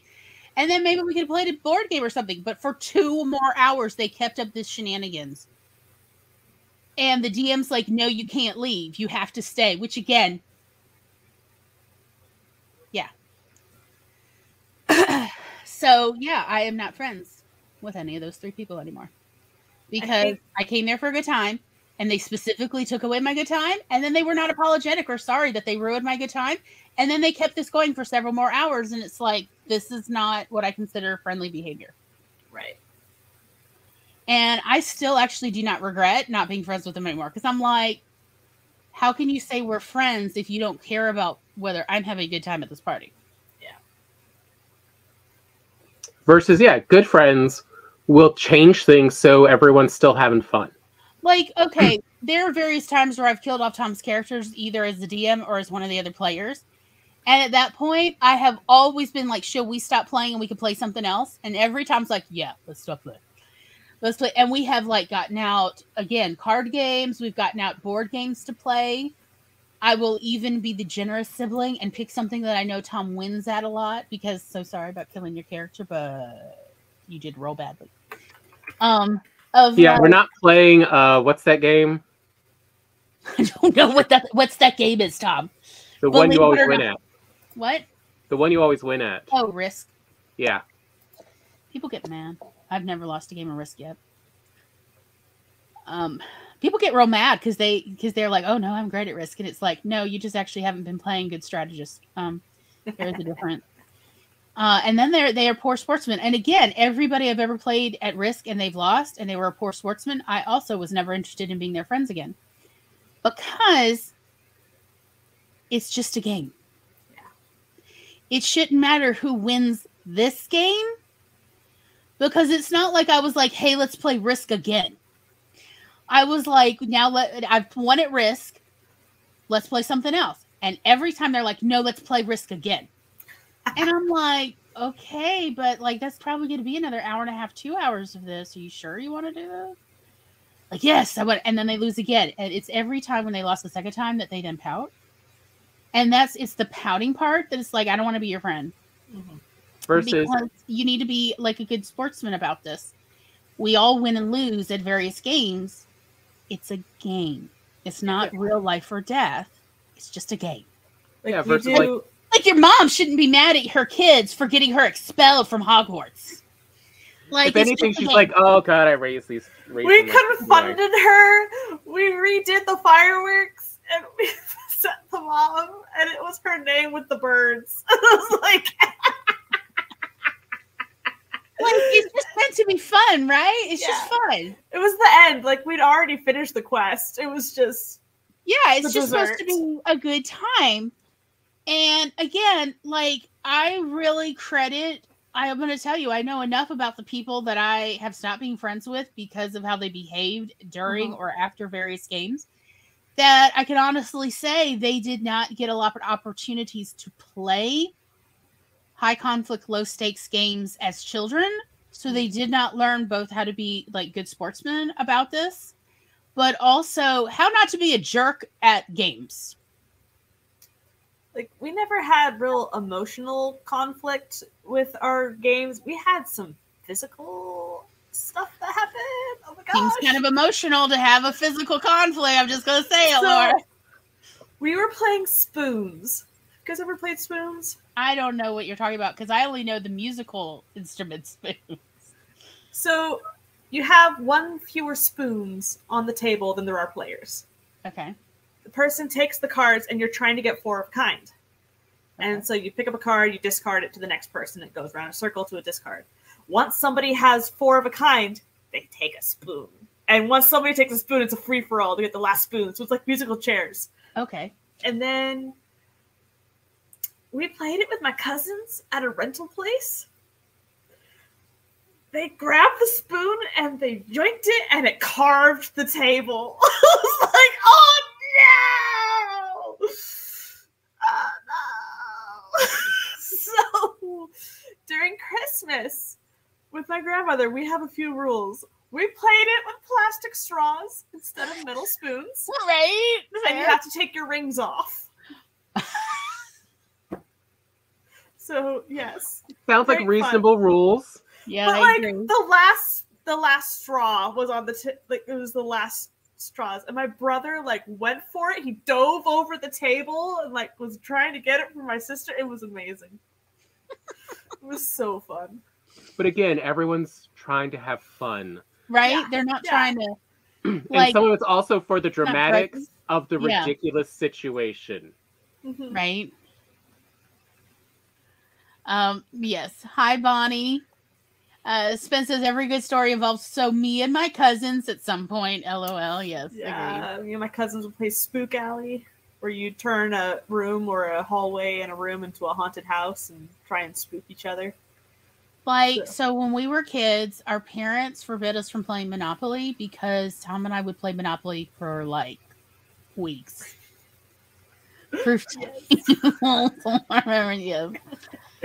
And lessons were learned, in fact. They were. Do not let the football player grab a metal spoon and drag it across a wooden table. What the hell? Anyway. Especially a teenager. But like our parents were like, you can't keep playing this Monopoly game. You're too involved. And it's like, what do you mean we're having a good time? Because when Tom and I play, like, okay, win or lose, Tom and I just enjoy playing each other. And we're not really caring as much who wins as much as, ooh, what strategy you use to win. Like, because Tom and I have known each other his entire life. Like, we're in it for a long haul. Like, this is not a sprint relationship. This is a marathon. Oh no, Spence. Oh no. Who doesn't have that story? So me and my cousins almost started a forest fire with. And so even when we were kids, we knew like, oh, we're going to know each other our whole lives. We can't like start a grudge now because it's never going to get resolved. We can't ever stop talking to each other because we'll keep seeing each other at family holidays. Like, we knew this already. By the time like I was 10 and Tom was 7, we knew this. So, but Mom and Dad didn't like us playing Monopoly because they were so sure that, number one, it exalts capitalism. And number two, that we were somehow too emotionally invested in this versus we just were really fascinated. We had both discussed over the summer of that particular year that neither of us had ever seen a Monopoly game end. And we play Lord of the Rings Monopoly. So that has an ending. Because once the ring makes it around the board to Mount Doom, the game's over. I was like, so what? It lasts as long as the movies are longer. Anyway, the director's cut. So I was like, Tom and I both, we didn't know anybody who had ever actually finished Monopoly game. We'd asked every adult we knew. We asked every kid in our neighborhood who'd ever played Monopoly, and no one had ever finished a game. And so for the upcoming summer, we had vowed to each other, this is exactly what we're going to do. We're going to play Monopoly all summer till we finish this game. Because we just wanted to know, what is it like to complete a game? So we invited our whole family to join us. But look, Tom and I, we are not like everyone else in our family. And eventually every other member of our family dropped out. Even our little sister tried to hang on, but she just couldn't. After the first week, she's like, I'm done playing. Yeah. Because, like, we weren't playing it constantly every single day. We were playing it for, like, an hour or two each day. Mm-hmm. Bonnie says, land on my hotel, I dare you, Alabama. Yes. So I think by the third week, Mom and Dad are like, you got to stop playing it. And we're like, no, we want it. They're like, no, you have to stop. So what do we do? So I guess this was when we already moved up to Oxford. So I was 11 and you were 8. Oh, let me tell y'all, Tom was always a sneaky little kid. I say, I thought this was at South 16th. No, that was way later. No. This was the first time we were truly sneaky little sneakers. So Mom and Dad were like, you absolutely, this evening is the last game. And we're like, okay. And Tom gets the bright idea to get out a notebook paper when we finish this game, when we stop playing this game that night, and just literally draw the board and draw everywhere where we were and exactly how much money we each had and where everything was. And then we would play in the middle of the night whenever he and I both had insomnia. And so for the entire rest of the summer, we had a secret game of Monopoly with the first 20 minutes would be the two of us looking at his little map and setting the game board back up exactly the way it was with exactly the same bills and money for each of us, and everything had to be exactly the same. He literally had written out a list of all of the community cards and the other ones and which ones we had already gone through, what was in the stack, and he had rubber banded them. So it was truly it was a secret version of this game. And it wasn't until, 2 days before school started? Yeah. That Dad finally got up in the middle of the night to our clandestine Monopoly game. Like, what are you two doing? Like, we're finishing up that Monopoly game. And he's like, hold up, what? He goes pee. And he comes back, he's like, what? Because he's very sleepy. It's like, we'll just play Monopoly. He's like, is this the same game? Silence. And he's like, how long have you been playing this? Like, all summer. But your mother and I told you to stop playing. We just wanted to see how it ended. And he's like, we'll talk about it tomorrow. Like, And I was like, we really do have to finish it. Tom's like, we are almost done. We can, if we just stay up all night. So it was like probably 2 a.m. So instead of going to sleep, we stayed up till 4, 5 a.m. Like, we have to finish it because they definitely are going to take this game away. And sure enough, Dad kept it in the trunk of the car for like the next 5 years. Who won? I did, of course. Of course. But I mean, but Tom literally lost by $3. So in fairness, he barely lost. To me, I felt that it was a draw because, like, we had said before earlier in the summer that a true win, which one of us wins, they would have to win by $200. Like, just winning by $5 is really not much of a win. And especially bankrupt the other one. Yeah, like that we agreed it had to be a proper win.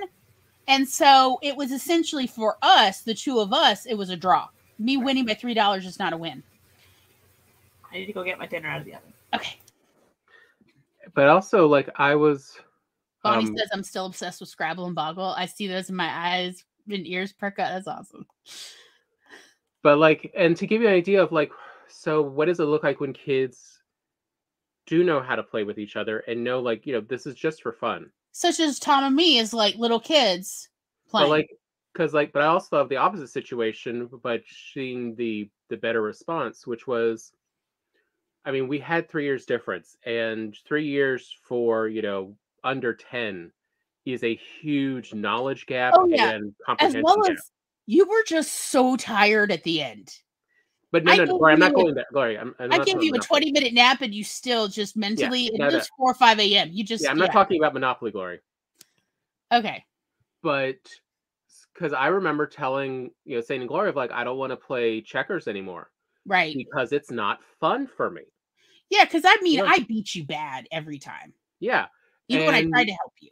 And so your response was, well, then let me show you what the moves are, and we'll see if you can enjoy it more if you know more. Mm-hmm.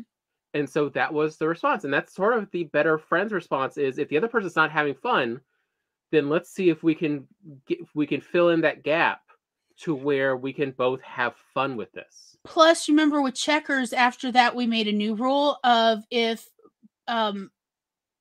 one person at the checkers is not having fun, we switch the board. We literally move the board, so then the other person now has to play from the other side. Mm. And like that is a fascinating strategy to play, because if you are playing that, if checkers, and you know from the start you're going to pull this move, you play a very different strategy to kill your own side and then give that other person the challenge to try to win from like a very weak position. Which for me was super fun. I love checkers, but checkers is not really that challenging for me.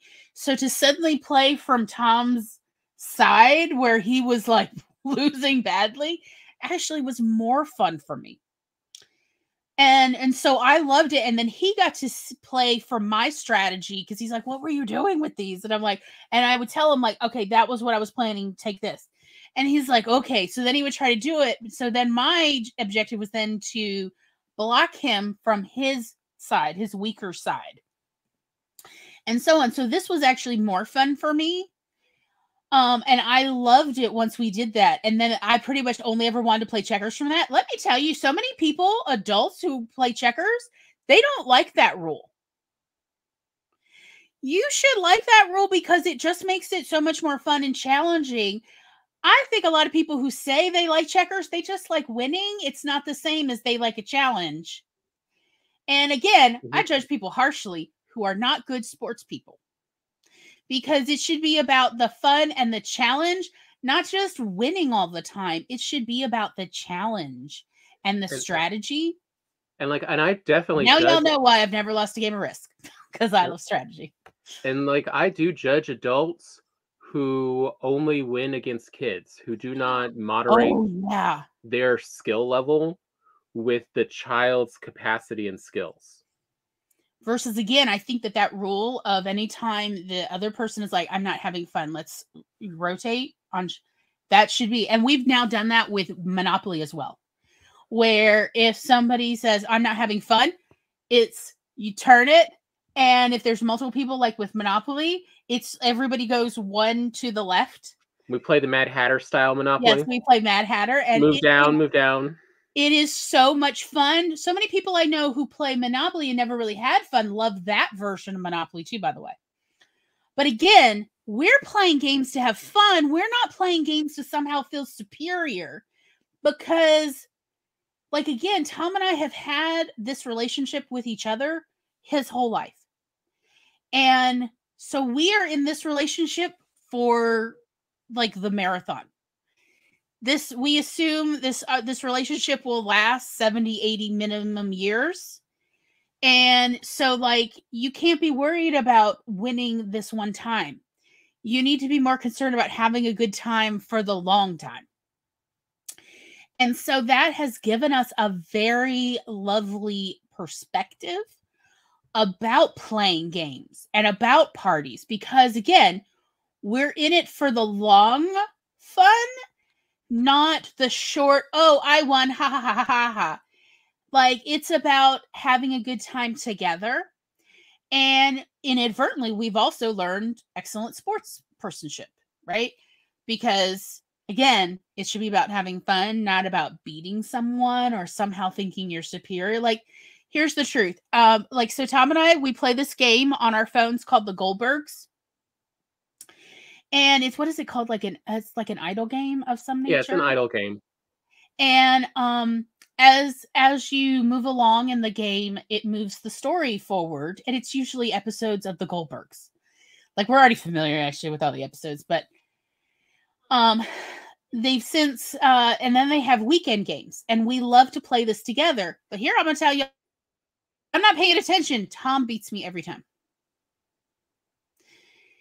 Every time. He is he's better at this. He thinks like the game designers more than I do, which, what a surprise. What do you mean? Most of the game designers are, men in their 30s. What a surprise.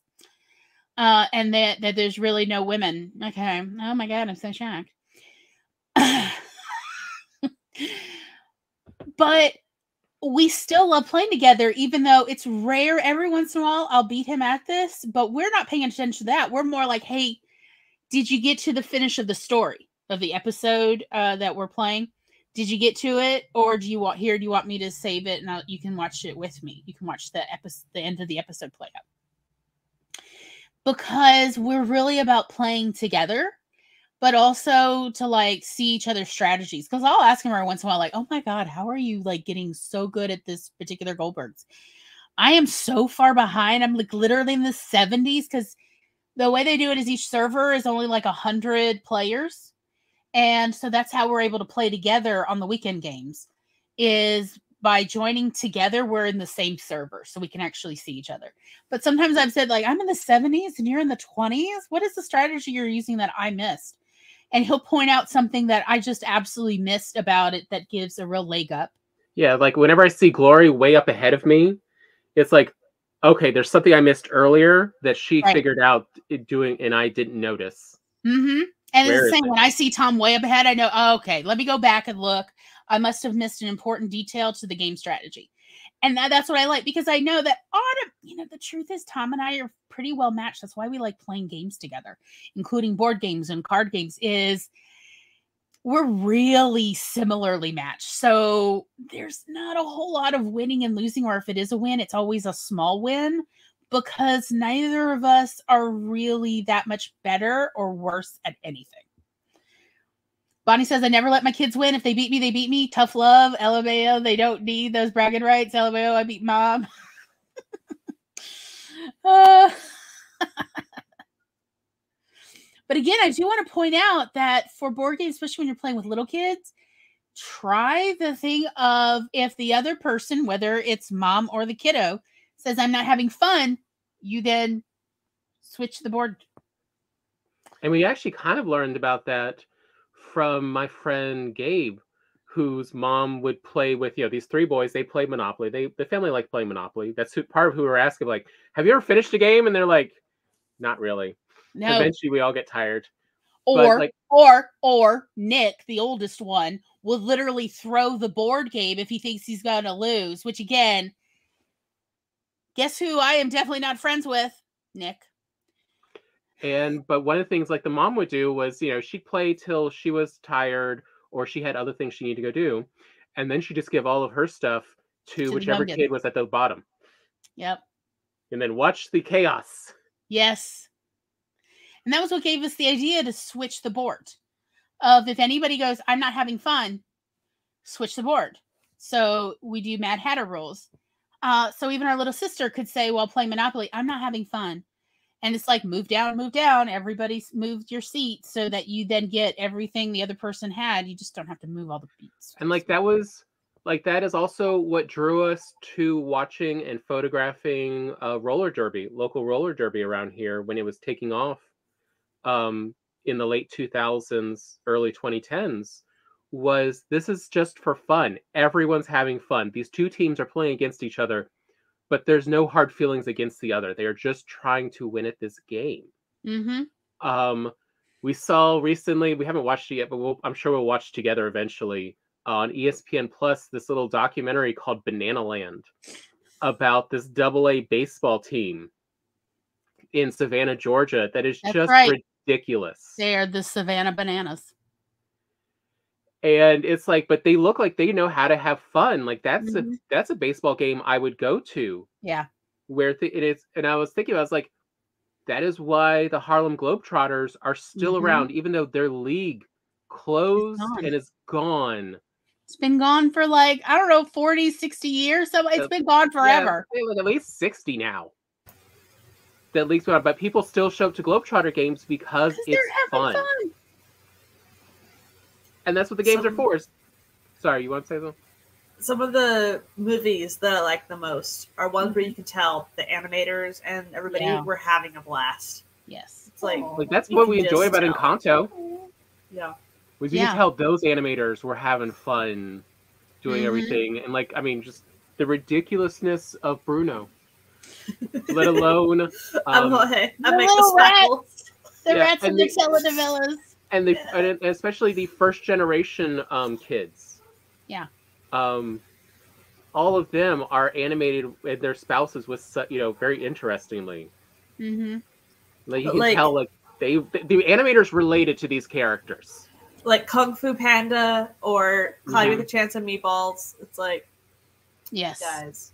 There's Like, just a certain. Who else comes up with legend tales of a legendary warrior whose feet were the stuff of legend, and go from there? Like, yes, or like, or a this takes Jello place on an island that is under the A in Atlantic. Like, yes, yes. When I saw that one, though, I kind of figure one of those animators is from New Zealand. Due to the New Zealanders have learned to look on world maps and see, is New Zealand even on the map? Yes, you would be shocked how often New Zealand is missing from flat maps. Because that used to be our father's trivia, is go find New Zealand on a map, and if you can't find it, it's because bad map makers. But there's a lot of flat maps that New Zealand is missing, or it is partially or even fully obscured by print. And it's like, could you not have moved the words for Pacific Ocean a little? Like, rudeness. Bonnie says, I don't think I've ever heard them say they're not having fun. They just love to play together. Exactly. We're all having fun. Like, another thing, like, look, I was rough as a kid. And my sportsmanship, really, I didn't get to play a lot with other kids, especially in group sports. So my sportsmanship was poor growing up. And like one of the places where I actually learned my sportsmanship, oddly, was in the arcades playing Street Fighter 2. Because the times I tended to play there was a guy who was a few years older. He was in college at the time, who would play, and he was really good. And yeah, he often beat me. Not every time, but most of the times, in part because he could do the moves I just hadn't figured out how to do yet. Mm-hmm. There was a time before everyone knew how to do a dragon punch. Right. It was the before times, so long ago. It was the before times. But it was an odd move to do with a controller at the time. People just, It was a previous century, Tom. Yes. But one of the things he would always do was he was the one that essentially taught me the good game. Mm-hmm. That was a fun game. Basically, like he really helped show me sportsmanship. He was gracious as a winner and when he lost. Mm-hmm. And that it doesn't matter either side of, like, we're still just having fun. And anyone I remember when you came home the first time you beat him in a game, and you said to me, I don't know that he's ever going to play with me again. I really kind of wish I hadn't won. And I was like, if he is actually good at the game, he should still be willing to play you. And if not, then you've learned a good lesson that he's not worth playing with. Yeah. And then when you came back the next weekend, you're like, look, guess what? He wanted to still play with me. I kind of gave him space and I didn't go near him at the arcade. And then he saw me and he came up to me like, hey kid, we going to play today before you go? And you told me. I was surprised, but I was like, yeah, if you want to play. I really didn't think he'd want to play with me, Corey. And I was like, well, then he sounds like a better person than you thought he was. Yeah, because like a lot of the kids my age, because I was so smart, when I beat them, they just didn't want to play again because it wasn't fun. Because they also didn't understand sportsmanship. Yeah. Teaching the kids chess, got no stress, chess game for Christmas. We'll see how this goes. Nice. I am curious what the got no stress chess is. But I mean, yeah, like you used to like enjoy beating our little sister when you were younger. And it wasn't until you were a little older and other people outside of your family showed you what good sports person behavior is like, that you started learning about it's not about beating someone all the time. It's about playing the game and having a good time. And so, like, if you approach playing games as I'm here to have fun, you're going to have a much more enjoyable, sustainable experience than I'm only here to win. Because the problem with only being interested with winning is, number one, you're not having a good time because that's not the goal. And number two, it's not necessarily sustainable. And it's not a guarantee. You know, everybody has bad days, and you may not realize you're not on your game till like you're halfway through realizing, oh, I'm going to lose this for sure. I've certainly had those experiences. But if you're there to have a good time, even though you know you're going to lose, you can still be like, I'm here to have a good time. I'm going to try to really like maybe get a little zany here and try some moves I might not normally, because I know I'm not going to win anyway. So I could try some things I've always been curious about. Versus if you're just there to win, and if you realize halfway through you're not going to win, you've lost the whole reason you're playing. Hence the whole Nick throwing the Monopoly game board up every time he thought he was going to lose, rather than seeing it through. Like and those things children need to learn, and they're going to learn it both by seeing adults model it, but also by playing with their peers and understanding what the point of playing games is. It's a game. It is not war, and it is not real life. This is low stakes. Nobody lives or dies if you lose a board game. It's just a game. That's why it's called a game and not life. Right? But like, I've literally... The game of life. Right? Except we say the game of life instead of just life. We don't call it life. We call it the game of life so that we can tell the difference. Every single child I have ever worked with, I've had to tell that to. Of like, no. There was 2 children I did not have to, because somebody else had already given them that little lecture. This is a game. This is just meant to be fun. If you're not having fun, you're playing it wrong. And they're like, wait, that's what it's supposed to be doing? Like, they don't know because nobody's told them. And you see, like Tom, nobody actually told him you're just supposed to have fun. And he certainly didn't listen to me. I did tell him. He wasn't listening. That's how ADHD You were my sister. What did you know? I know. You've literally said that to me so many times that if I had $1 for every time you said this to me in my life, I would be wealthy. You're my sister. What do you know? I know everything. I'm older than you, and I have lived through it. But like, he was, what were you, like an early teenager? You were like in middle school when that guy... I was in middle school. I was a preteen. Yeah. That's how old Tom was before someone else showed him it's okay to lose and still have a good time and want to play with somebody again, and it not again be high stakes. Noah says it took being with and explaining games to Haley. Bonnie said, but it grew up. You understand that. Yes.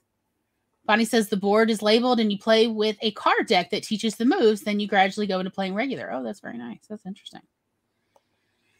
More online video games need to hear this chat. Yes. I mean, again, so here's why this is literally the whole point of the episode.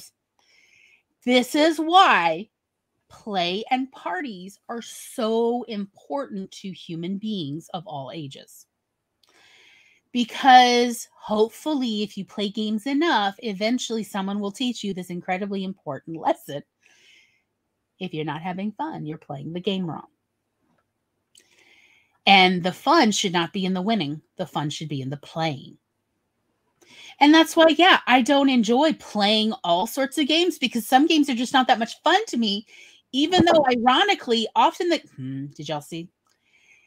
Ironically, a bunch of the games that I don't enjoy playing are the ones I never lose at. And that's part of why they're not that much fun to me, because they're not actually that challenging for me. Because I am there for the fun. I am there for the challenge. I'm there to be kept on my toes and be not sure which strategy will work. And that's what I want. I want a good time. And understanding that the point of games is to be fun has helped me steer my way. And yes, in our family, God, Tom, how many board games do we own? And card games, like, oh God,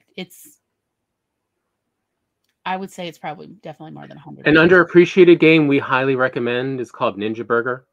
I'm literally looking at like all the games in the living room right here. I'm like, oh my God. Yeah, we have a couple totes full of games. One of my favorite that we play as a family is Cash and Guns. Cash and Guns. Cash and Guns. Oh my goodness. Yes, you're a mafia and you're divvying up the loot. And start shooting at each other with these styrofoam gun cutouts. And you have blanks and you have bullets. And then, yeah, it's really fun. What was that game that we play every once in a while? That was one of those. I can't remember what the company is, but it's not El Cheapo. Although that's the one. That's the name I always think it should have been called. The game company should have been called El Cheapo because it's like. Oh yes. But I thought there was another Steve Jackson Games stuff. Yeah, like so. Okay, in the game, I think it's supposed to be Wild West, and you have duels every once in a while. Now the game came with just a few little corks. Like the kind you put in wine bottles, and you're supposed to throw those at your opponent. There is no point to this part of the game. Like, it doesn't determine who wins the next round or anything, because you're just throwing these across the table at each other. So, but here was the problem. Like, you're supposed to do it for a solid 60 seconds, and they only gave us 8 corks. Because you're supposed to then keep rethrowing the corks. But, yeah, that was not working for us. So in our family, we came up with balled up socks, clean only. And everybody would like literally pull out all their drawers of balled up, socks and like literally have totes of socks for each duel. Cause like you can have, I think, up to 4 players, but only 2 people can duel at a time. And so it's like, oh, we have a duel. And like suddenly you hear this scraping of the boxes, and it's boxes and boxes of clean socks. And the whole point is you clear everything else, and like the duel starts, and you're just throwing socks at each other for 60 seconds as per the rules. And let me tell you how much more fun that game got. Once you're not trying to hunt these like tiny little corks, but instead it's just big old balled up clean socks that you're throwing at your opponent, and they're throwing back, and then they're catching more and throwing them, and it's just ridiculous. Nobody gets hurt. It's fantastic. It's fun. So we used to have Duplos. Yes. So we had Duplo boards and rubber bands. So you just stretch those rubber bands across the Duplo boards, and so you had like a machine gun of rubber bands. We had mountains of rubber bands behind our couches. Oh no. It was so fun. Very cheap, very fun. The secrets various families have, like what they stockpile for game playing. Every family is different. Spence says, yeah, video games with no at the beginning was a big source of conflict. You can only unplug someone's controller in Smash Brothers so many times to even the odds before yelling starts. Me yelling at him. I mean, rude. Great game. We're not really strangers. Yeah. And that kind of brings me to, so for next hour. Yes. What do you want to talk about? Let's talk about parties. Let's talk about all the tricks and tips we have learned over our many years of going to parties. I hosted a party since I've been in What? Canada. Yeah. Excellent. All right. So here is a wonderful time to make sure you have something to drink. You have a snack, because Tom made a 10-minute prime rib roast timer. And that is what we're about to watch. So good luck, and we'll see y'all back here in approximately 10 minutes.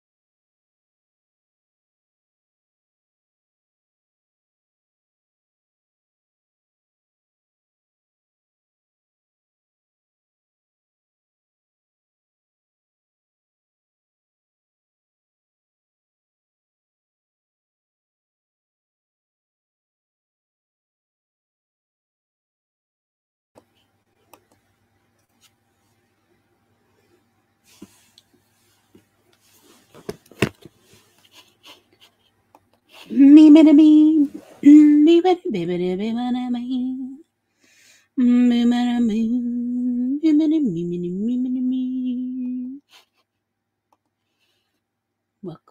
back. Fancy meeting y'all here. What are you doing here? I just can't quit, y'all.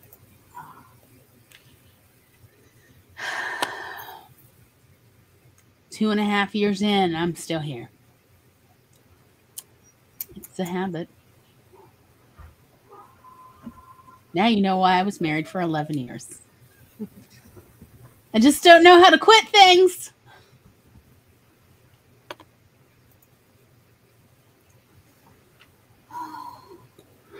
But yeah, I thought it would be the other part about talking about play is let's talk about the part that makes neurodivergent people anxious. Let's talk about parties. I honestly think that a serious aspect of parties that can make neurodivergent people anxious is just merely not having enough accurate experience at going to parties where it's a mix of neurotypicals and neurodivergent folks. Because there are video games that try to simulate party experiences, and it's very obvious that the game developers have never been to real parties. Like at least that were manned by humans and not puppies or kittens. Like these games are similar to what you will experience if you just literally sit in a playpen filled with puppies. Sure. Absolutely. But they are not a good simulation of what it is like to experience a mixed party. Ignore the cat in the background. Why would I want to? Totally fine. Even the blur is just like, is that part of you or not? I can't tell. It's a growth that keeps moving. Got a weird shoulder there. So in my early 20s, I endeavored to get over my anxiety about party going by hosting a shit ton of parties. How much is a shit ton? It is a very large ton. It is up to a party a month. And what is a party but merely a gathering of human beings who have all agreed or been tricked into being there together? You think I'm kidding? But several times I have had little get-togethers, like especially out at restaurants, where various other members of the party tricked other people to come. Mm-hmm. Because they knew that person would not willingly attend a party, but they would meet them for drinks or meet them for appetizers or something. And then, oh, this party just happened to be here. Sit down. You're here now. Because again, as y'all know, one of the things that I really work on is to make safe spaces for folks. Now, why? Because I want a safe space myself. And so, but they knew, like, once they get there, they'll feel fine. It's just, they've had so many negative experiences, they will not willingly go into a potentially negative or toxic situation. Understandable. Versus I was just trying to desensitize myself, again, also because I had enough negative experiences that I was trying to desensitize myself to the expectation that it's going to be a terrible experience because I'd had so many neutral to negative experiences at places that people called parties prior. Not all of them were negative. I've actually met people and made, lifelong friendships at parties. But that's not how the human brain works. It amplifies any negative experience as if that is always the default experience. And any positive experience is, oh, it was that one time, and it's never going to be like that again. When in reality, it's just a mixed bag. You never know what you're going to get. So that was what I was endeavoring, was at least once a month to arrange some sort of get-together, either at my house, out in public, or at someone else's house. But I was still the host. That was the plan. It was not perfect. I did not always do every single month, but I did most months. It was once Every once in a while, it might be 2 in a month to make up for the times where it was 0 in a month. Like the holidays sometimes are hard to do. So that was what I did. I did that for what, like 2.5, 3 years, because I was determined. This was my early 20s. I was determined to be what I thought was a functional adult by the time I was in my late 20s. And everybody said that the way you get better in life is you have to network, you have to know a lot of people. And I did not know how to expand my social group in ways that were available down here in South Mississippi, since I do not have a lot of shared interest with the majority of people in South Mississippi. The reasons being, I am not Southern Baptist because I have never believed it was okay to own slaves. But I do think it's absolutely okay to have a cocktail. And why do I think it's okay to have a cocktail? Because I have been prescribed this literally by now 8 different actual medical doctors who are like, Glory, you need a drink. I'm going to prescribe you that you have to at least 3 times a week sit down with a cocktail or a beer or a glass of wine and just enjoy life. Minimum. And if you enjoyed the first drink, you need to have a second. Hello, Jules. Do you know how many 8 doctors so far in my life. I'm in my So you can have 16 drinks in a day? I only said had a second. Maybe I've had a third. It's actually hard for us to really drink much because we don't get much out of it. And because of our mass and our family genetics, it doesn't affect us much. Like, it takes a lot to have an effect. Yeah, and I just still feel very uncomfortable about getting sloppy inebriated anywhere but in my own house. And then again, it's my own house, so that feels weird too. Anyway, that's a whole nother matter, and that's not important. But my point just being, I'm not Southern Baptist. I would like to think that I am not racist. Versus the people down here, many are proud to be racist, sexist, misogynistic. They also, down here, they believe feminism is an F word. And I disagree. So, like, there's many things I do not have in common with the majority of people who live in South Mississippi. So it made it very difficult for me to expand my social group. However, when I asked a lot of people, I surveyed a whole lot of people, how do you expand your social group if you're not doing it through church or Confederate reenactment crap? Yeah. And other such questionable activities. How do you do it? And the one thing everybody said was parties. I mean, I even asked my doctors, how do you expand your social group if you're not, Southern Baptist racist? How do you do it? And the one thing they said was parties. You go to parties, you get invited to parties. Well, how do I get invited to parties? Well, you have to host parties. That was what everybody said, the same dang thing. If you want to go be invited to parties, you have to host parties. And so then I did the thing that a librarian would do, which I researched online. How do you host parties? Because I did not know, because we did not really grow up at a house that officially called get-togethers parties. So I really wasn't sure. This may have also been what led to this channel. Yes.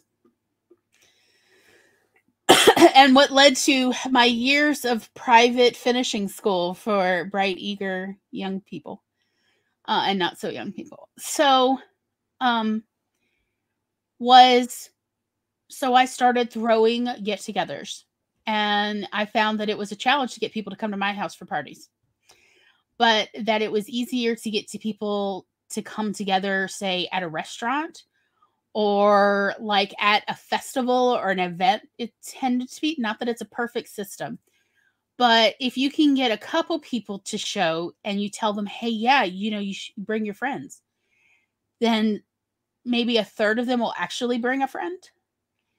And then you can meet more people. And then once you meet more people, you can exchange phone numbers, email addresses, Facebook, whatever, so that you can invite them to the next get together.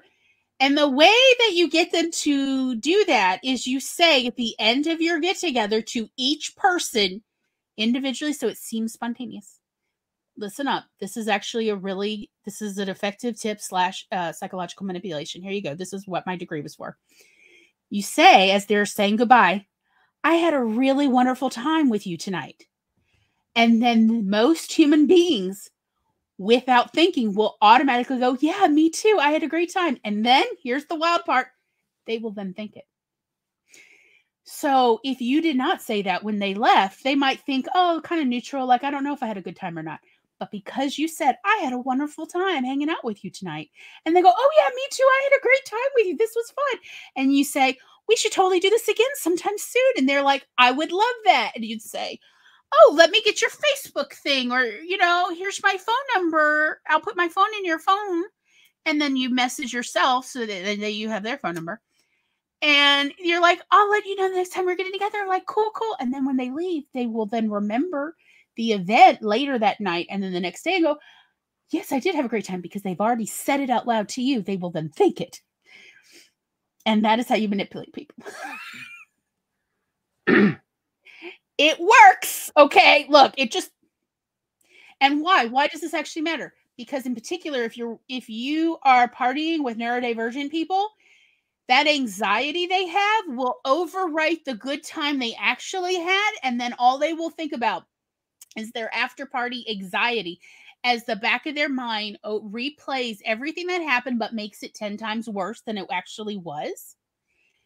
But if instead you can overwrite that by beating them to the past and making them say to you what a good time they had.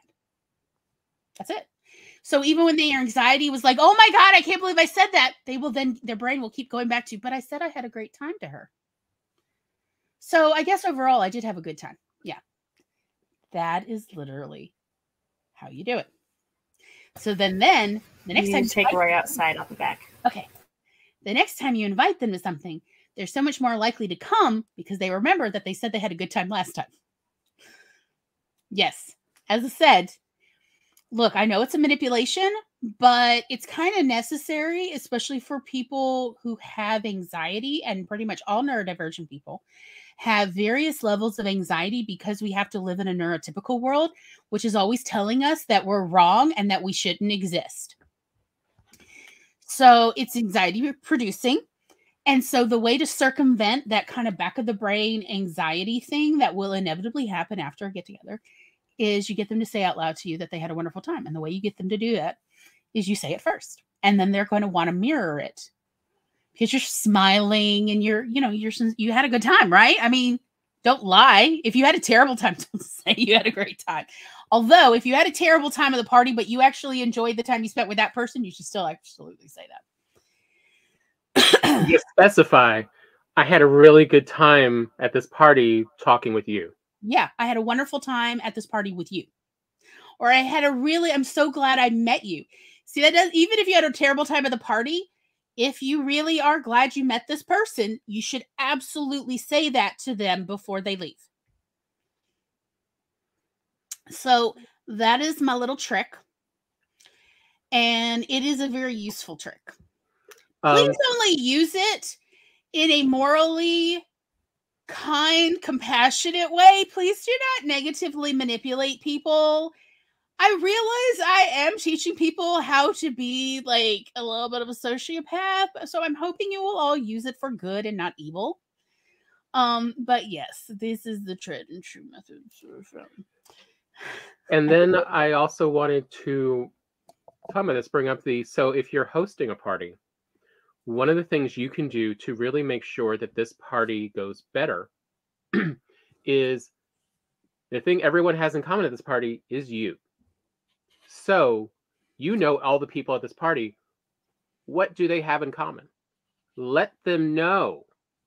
That is what a good host is supposed to do, is introduce and be the icebreaker for these strangers of what these people may have in common and enjoy talking and conversing about to get to know each other. And so the way you do this, and I learned this from old movies, you literally, if you know two people that you think should know each other because they have some shared common interests, like they both like painting miniatures, for instance. Maybe one paints fantasy miniatures and one paints Warhammer. Okay, Warhammer. miniatures, then you go, Jim, I have someone I absolutely want you to meet. Come with me, right? And Jim follows you. And you go, Bob, this is Jim. I absolutely want you to meet him. Jim, this is Bob. Both of you enjoy painting miniatures. And I have seen both of you and your painted miniatures, and you're both so talented. And I could not believe that you two don't know each other. Also, here are 2 other things that you two might have shared interest about. So, Bob, you and Jim are both married, and you both married in your early 20s. And Jim, Bob has always been interested in trains, but has never actually gotten to ride a train. Jim here, it actually works for the train system. Enjoy, fellas. Bye-bye. And then, you know, like, or like you wait a second to make sure they actually talk to each other. They go, oh, and then turn away. No. Let's have a conversation. And you can actually lubricate the conversation by, so trains, we like them, right? And eventually if you stand there long enough, they will actually interact with more than you. They'll interact with each other. And then at the point that the conversation seems to be going well, you can then, please excuse me, while they keep talking, you just say it real low, please excuse me. And then you go off to the next one where, Ethel, I have someone I absolutely wanted to introduce you to. I think you two are going to like each other very much. Natalie, this is Ethel. And you do the same thing. And that is all it takes. It does not actually take more than that. I used to think that this took magic and like a wand. It does not. That is literally all it takes. It's just like in the movies. And it absolutely works. It helps to wait till everybody has had a drink or something to eat first, so that they're not hungry and thirsty. However, you can go, you both love to cook, and I have had both of your cooking, and I just thought you two should absolutely know each other. And then you go, hey, Natalie, you made this amazing chicken thing that you brought to this party. Ethel, have you tried it? And then Ethel go, oh, I did. You made that? And then usually that conversation is then pretty good. You can stay there for a moment, then you're like, please excuse me. And Yeah, if they just have personalities in common, you don't know of any direct things, find something that one can complement the other on, and that'll usually get things started. And that is how you actually help enmesh your network of people, so that more of them are likely to come to parties, because if they know that at your parties, they're more likely to know more and more people. They're then more likely to come, because people don't like to go to a party where they only know the host, because nobody wants to be clingy. But if you only know one person, it is super awkward. Versus if you're like, oh yeah, I know almost everybody at this party. Yeah, I'll come. Because like there'll be something we could talk about. Or I can update everybody on my guitar lessons or my PhD or whatever. They'll want to know what's going on because I mentioned it last time. All right. So that, like, people are more likely to come to your parties if they know. And so sometimes when you invite people, they'll ask who else is coming. And what they actually want to hear is people they already know are coming, and maybe 1 or 2 people they've always wanted to know. But if you don't know who they've always wanted to know, you don't have to mention that. You just mention people they already know, because people don't like to go to a party where they don't know anybody. That's all. Oh, and also we say drink, like literally just it's not necessarily alcoholic or anything, just actually something to drink, because it's hard to talk when you keep clearing your throat. Right. And also having them eat something sweet, have them snack on something sweet also improves things a lot, because humans have this weird quirk where it is much harder for humans to say and discuss negative things if they have something sweet in their mouth. If they're literally tasting something sweet, they will talk sweeter. So when someone arrives at a party, if you definitely want to introduce them to somebody before that other person leaves, like say somebody arrives like in the middle of the party, what I have seen hosts and hostesses do to me is, oh, hey, you're here, come on. And they take you immediately to the food and drink section. And they're like, oh, what do you want to drink? And you're like, oh, I guess I'll have a Coke. And they're like, okay, cool. And, they'll help get your drink. And like, oh, do you want a little snack plate? I could like start working on your snack plate while you pour your Coke. I'm like, oh, okay. what do you want me to put on it? Like, don't just automatically put food on people's plates because you never know their dietary situation going on. But like, oh, what do you think of this? Do you want this? Right. So you're talking there.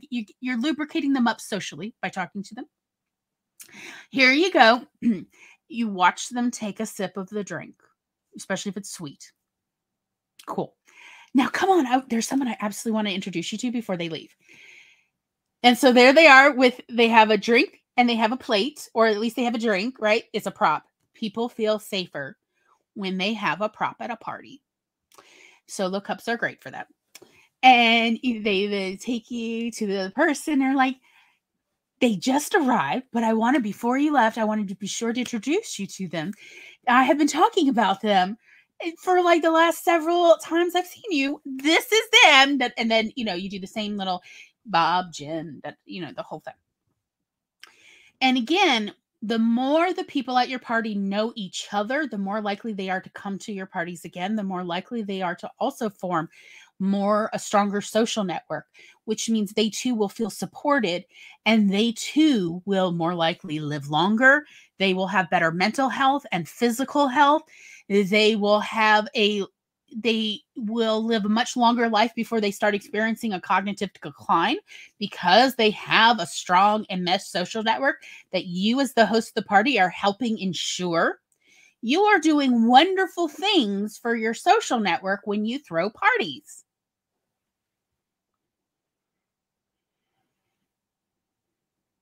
All right, and now from the other side. Okay. So here's one I actually have a bit more experience. Don't ask me about my side as a host, so I believe. Yeah. So now from the other side, that I have, I think, a bit more experience on, which is, I don't know, we'll just call them college parties. Parties that you hear about, you don't necessarily know the host. You just sort of vaguely know there's a group of socializing going on, and that, outsiders are welcome. So you're going to go to this. What do you do? Because you don't have a lot of friends and, you got nothing to do right now. So let's go do that. How do you handle this situation? Again, as Gloria brought up, drink cups and, if there are snacks there, having that are great props to be holding. They give your hands something to do. They also give you an easy way to take a moment when you need to. You can always just take a sip or take a snack when you need to collect your thoughts together. And then when it comes to the people of you don't know anyone at this party, what are you going to do? It's kind of intimidating. Very simple. Very simple. Look for the conversations. You don't necessarily need to be in front looking at the person telling the story. Just stay close. Listen, see if it's something that you are interested in. And if there is a lull, then add in anything and see what people's reactions are. And to see, is this the kind of group that is interested in your approach to this subject? So if they're talking about trains, is, your knowledge about, Lionel H-size trains versus N-size trains, interesting to them? Or this group only interested in full-size trains? If they're just interested in the machinery at full size for commercial uses. And if it's not stuff they're interested in, don't worry about it. Just, back up a little, go find another group. And you're just going to float among the different groups that are already going to form at these parties, conversing, listening for, are they talking about anything of interest to you? Because that's how you build a friendship. That's how you build any friendship, really, is commonalities. And so you're just at these parties listening for commonalities, whether it's interest or life experiences. Gloria at the very beginning of the show was talking about, how, the high stakes situation versus the low stakes situation, how do you handle a doctor's office? And, that's college parties are where you hear a lot of these conversations where people will tell this week's horror story that they experienced. And, you can see what other people add in. If you don't have anything to add in, you can stay silent unless they all look at you and ask, and then you just go, no, I'm just keep going. I'm learning too. People, when they're just telling a story to a group of people, are often just looking for facial expression reactions. Mm-hmm. Again, that's a good reason to practice your facial expression reactions in the mirror before you go to a party. But then, what they're looking like, whoa, oh no. Then what happened? Oh my God, how did you deal with it? Like, it's only a couple facial expressions you need for that. And so you can just come in and sort of like vibe with a semicircle of people listening to a story. Again, holding your solo cup as your prop. And just, yes, these are real in America. Yes. It's not just Hollywood movies. Right. They now come in 9-ounce size. It's great. And like I've worked a lot on my listening faces because it really helps encourage people to keep talking and not feel that they're being judged. And one thing though I did want to add in that is how do I put this? A hallmark of the poorly socialized neurodivergent. Mm-hmm. When someone is telling a story, whether it is a story of what happened to them or just they are relating a story that they heard. Something to avoid is saying how you would have done something. You are not part of the social group yet. But what you can do is ask, could they have done this or that? So that it stays with their story control. And they can add in the details of, like, this is why I couldn't do that. I was not able to because, or I have never thought of that. That's interesting. I will have to try that next time. But see how if you're asking them if they were able to do something is different than telling them what you would have done. That is where you're trying to steal their story away to try to take it over. And no one likes that. Oh, look at that. We did some running tonight. Ooh, goodness.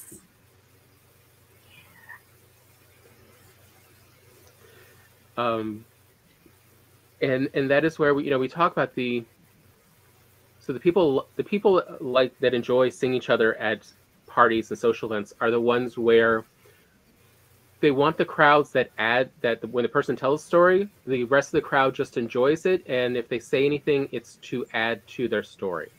Where they ask them, "What about this?" or "What about that? Could you have?" At the end of the story, though, like when everybody's just sort of standing around and there's sort of this like conversation gap for a moment, that is an excellent time, by the way, to go, "Hi, my name is Glory. Thank you so much for telling the story." It is not time for you to then immediately go into your version of the story that's happened to you. Like you just say, "Thank you so much for," you introduce yourself. Often people will then say, "My name is Jim." But if they don't, you say, "What is your name?" You could say that. That is absolutely acceptable, socially acceptable to say at a party. So you're like, "Well, thanks so much, Jim, Bob, whatever." You don't say whatever. That's rude. Billy Bob. Bob. You know what I'm saying. Thank you so much. And then you just sort of vibe away if you feel like, that maybe it's getting awkward. You just vibe away. And you're fine. Okay? And then later in the party, before you leave, if you see Bob, you go up to Bob and say, "Hey, well, we're about to head out, but it was so great meeting you." And then Bob's going to go, "Yeah, your name's Glory, right? Yeah, see you later. Oh, where are you going next? Oh, we're going to go to Waffle House, or we're going to go to IHOP." And Bob might say, "Well, we were about to leave too. Maybe we'll see you there." Like, "Cool. We'll see you. Bye." And like now you know someone. You are like again, and Bob is glad he knows you because you did the hard part of actually introducing yourself, so he didn't have to feel awkward going, "Hello, stranger. What is your name? My name is Bob." And so maybe the next time, or when you see Bob out somewhere in the water, go, "Hey, I know you," even if you can't remember his name. "Hey, right? I know you. I remember you from some party, right? Yeah, that's right. Your face looks familiar." It is perfectly acceptable to do this because you are essentially starting a new relationship. Even if you're not planning to be best friends with Bob, that's fine. But now you know somebody, and Bob is happy to know you too, because what if you two run into each other at another party? Again, people don't like to go to a party where they know no one. Versus, I have had people like Bob say to me later when I've run into him at a party, hey, Glory, we were wondering if we were going to see you again. Like, oh, that's awesome, Bob. This is my brother, Tom. Do you two know each other? And they'll like look at each other. No, and it's like, well, Tom, this is Bob. Bob, this is Tom. I met Bob at a party. He told this fantastic story about something. And Bob's like, oh, yeah, I remember that story. And like Tom has an interest in this thing. You were telling a story, and either Bob's going to tell the story again, or Bob's going to ask Tom, hey, tell me about this interest you have in this shared thing. Da-da-da. Let's see. Noah says, only ever say thanks, Jim Bob, whatever, if you never plan to see them again. Yeah. Okay, here's why that is bad advice. As Gloria and I have both proven out here. So you're thinking, oh, I'm never going to see them again. Au contraire, since you have been in a location where they are, the chances are much higher that you will see them again. Because you share at least a small amount of the same socializing concepts as they do. Mm-hmm. Even though you may never see them at a party again, you don't know what business you're going to see them at. You're going to see them somewhere again, I promise you. Grocery store, a festival, a class that you are just now going back to college to get, your PhD after 20 years. Guess who's going to be the surprise professor? So that is where burning bridges unnecessarily often burns you back. So, like, truly act like you're going to run into every person you've ever met again. It is the thing I live in fear of running into my exes. And thankfully, I often do not travel alone. So, thankfully, most people who travel with me know if I look highly uncomfortable, it is because I'm probably been caught by an ex at a Walmart. Please get me out of it. Like, please go, oh, Glory, hi. Oh, it's like, hi, she is my ex-girlfriend. And they're like, well, we got to go, right? I'm like, oh, yes, we have to go. So sorry. Bye-bye. It's great seeing you. I'm so glad you're alive. Bye. We were going to brunch, right? Come on. We were going to the check register at least to check out. Yes. But, like, yeah, more than likely, statistically speaking, because I've actually seen some stats on this, if you have ever been introduced to a person, you are so much more likely to see them again in your life. Even if you meet them at an airport. Because it means that your social travels are similar enough to them that you're going to see them again. So truly, as our father used to say, be careful about burning bridges. Only burn the bridges you absolutely want to burn, and none of the ones that you just feel like burning. If you cannot avoid burning it, or you need to burn it in the hopes that they never cross that bridge again, those are the only acceptable bridges to burn. Metaphorically, not real. I'm not actually advocating real arson. I mean, there was a story Charlie told, I think was it just last week? About this person who kept, every time they would see them in a restaurant or something, would just point from across the room at Charlie and go, you.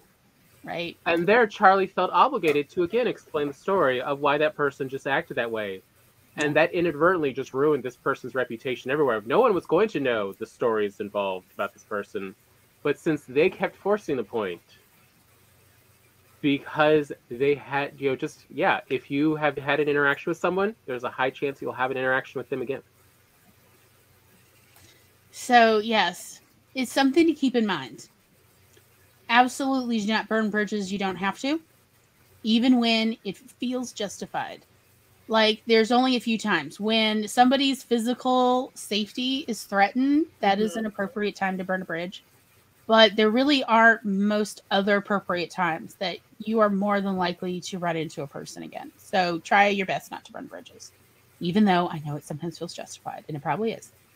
Yes, Everett. Hello, Everett. Everett says, I have a percussion piece called May the Bridges I Burn Light My Way. It's a very Everett sentiment and piece, to be perfectly honest. I mean, it's a good piece, though. It is a good piece. But yeah, that's why one time of like, it's when you're just starting out, going to stuff like college parties or just parties in general can seem very intimidating because these are new experiences. You don't know any of the social norms. You don't know what to say, what to do. And we hope these little tips really help get you started of everyone wants each other to succeed at parties and play. We're all there to have a good time. And that's the other part to always remember. If people don't want you to have a good time there, then you need to leave because these people are not for you. I would say probably the most important thing to be aware of, to like go to any social interaction, like to play with folks or to parties, or even if you're going out to a festival where you don't necessarily know anybody, but you're gonna go and maybe hear some music and eat some funnel cake, is before you go practice your smile in the mirror and make sure it looks great. Like, make sure you've really got a great smile on today, because a really great smile will open so many doors. A really great smile that you flash at somebody is a wonderful way to start an introduction. I have made friends at festivals where I did not know a soul. But y'all, I got a 1,000-watt smile that I've been working on for literally decades. And I flashed it at somebody because, of course, somebody had a cute baby. And, I have a weakness for cute, fat babies. Oh, my God. I have a weakness. They're little fat legs. Oh, my God. They're so sausagey. I just love, and I'm not touching anybody's baby, but I will smile. I like a little baby. And, that makes parents happy. And said, hi, my name is Glory. What is your name? What is your name, baby? And they're like, this is Fred. Hello, Fred. How are you? And then, smile. Sometimes I've struck a conversation up with people. And then again, as you know, because you ran into them once, it means you're probably going to run into them again, usually within 2 years, statistically speaking. If you ran into strangers one time and had a conversation, statistically speaking, you are likely to run into them again within a 2-year time period. And so when you run into them next, like, hey, so where's Fred? Where's the baby? I know the baby's not a baby anymore, but shouldn't he be running around somewhere? And then be like, oh, he's with his grandma, whatever. You never know. That is actually how I've gotten jobs before. From strangers I met at a festival and ran into 6 months later at Walmart.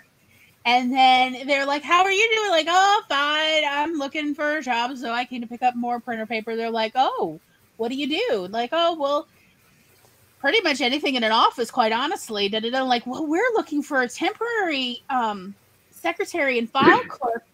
I know it's not much, but maybe they'll get you through so you get a full-time job. Like, oh, that would be great, actually. And from there, I have gotten, jobs that on the surface seem like impossible to get, because the person in the file room was like, I really like you, Gloria. I know somebody who's actually hiring somebody full-time at another office, and I hate to see you go, but I'd love to be able to see you again. So let me go call her up and see if they're still interviewing people. And I've literally gotten jobs that way from somebody I ran into with a fat baby at a festival. And that is, so you just don't know. So that's the one thing I say is before you go to any social engagement, go check your smile in the mirror, because you never know. It opens so many doors, y'all. So absolutely. And since we've heard Gloria's, you said you hosted a party. How'd that go? What were you doing? Yeah, it was great. So I am a nerd. I enjoy Harry Potter. So that vibe. You hide it well. It just so happens that in my field of work, a lot of people do. And so I wanted to host a Harry Potter party. Mm-hmm. And so I wanted to do it like Hogwarts Feast, the first day of Hogwarts. And so what I did was I wanted it to be like a girls' party. And so I had a list of all the girls that I worked with at work and made the list. I hand wrote invitations on parchment paper, wax sealed it, bought little stuffed owls and tied the letters to them and put them on their desks at work. So they had their owl delivered letters of invitations. I spent a day and a half or two just cooking and cooking. Like, I had Pinterest boards of different types of food at the Hogwarts Feast and stuff. We had sorting hat cupcakes. So the cakes were different colors of the houses, and then you couldn't see through the cupcake paper what color they were. and it was chocolate frosting with a marshmallow on top to make it the Sorting Hat. Nice. So, like, we just had a blast, and so we ate and we ate. We just talked, yeah, we just had a blast. It was at my apartment. I had this table, and it can have 2 leaves put in it, so it fit all of us. Nice. And yeah, it was just fun hanging out. So yeah, that's awesome. Again, yeah, everyone's got a common interest. We're all going to come together to enjoy playing with this. Yeah. Mm-hmm. So, like, in my field of work, like, we're all nerdy in some way or another.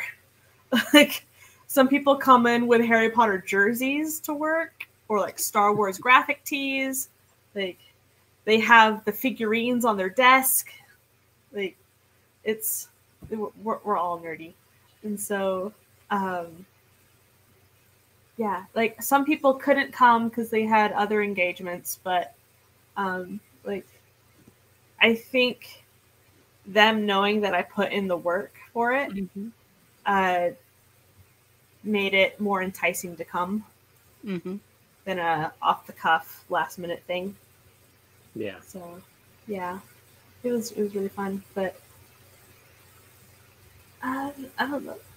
Party planning would be fun, but yeah. Oh, I know something Gloria enjoys.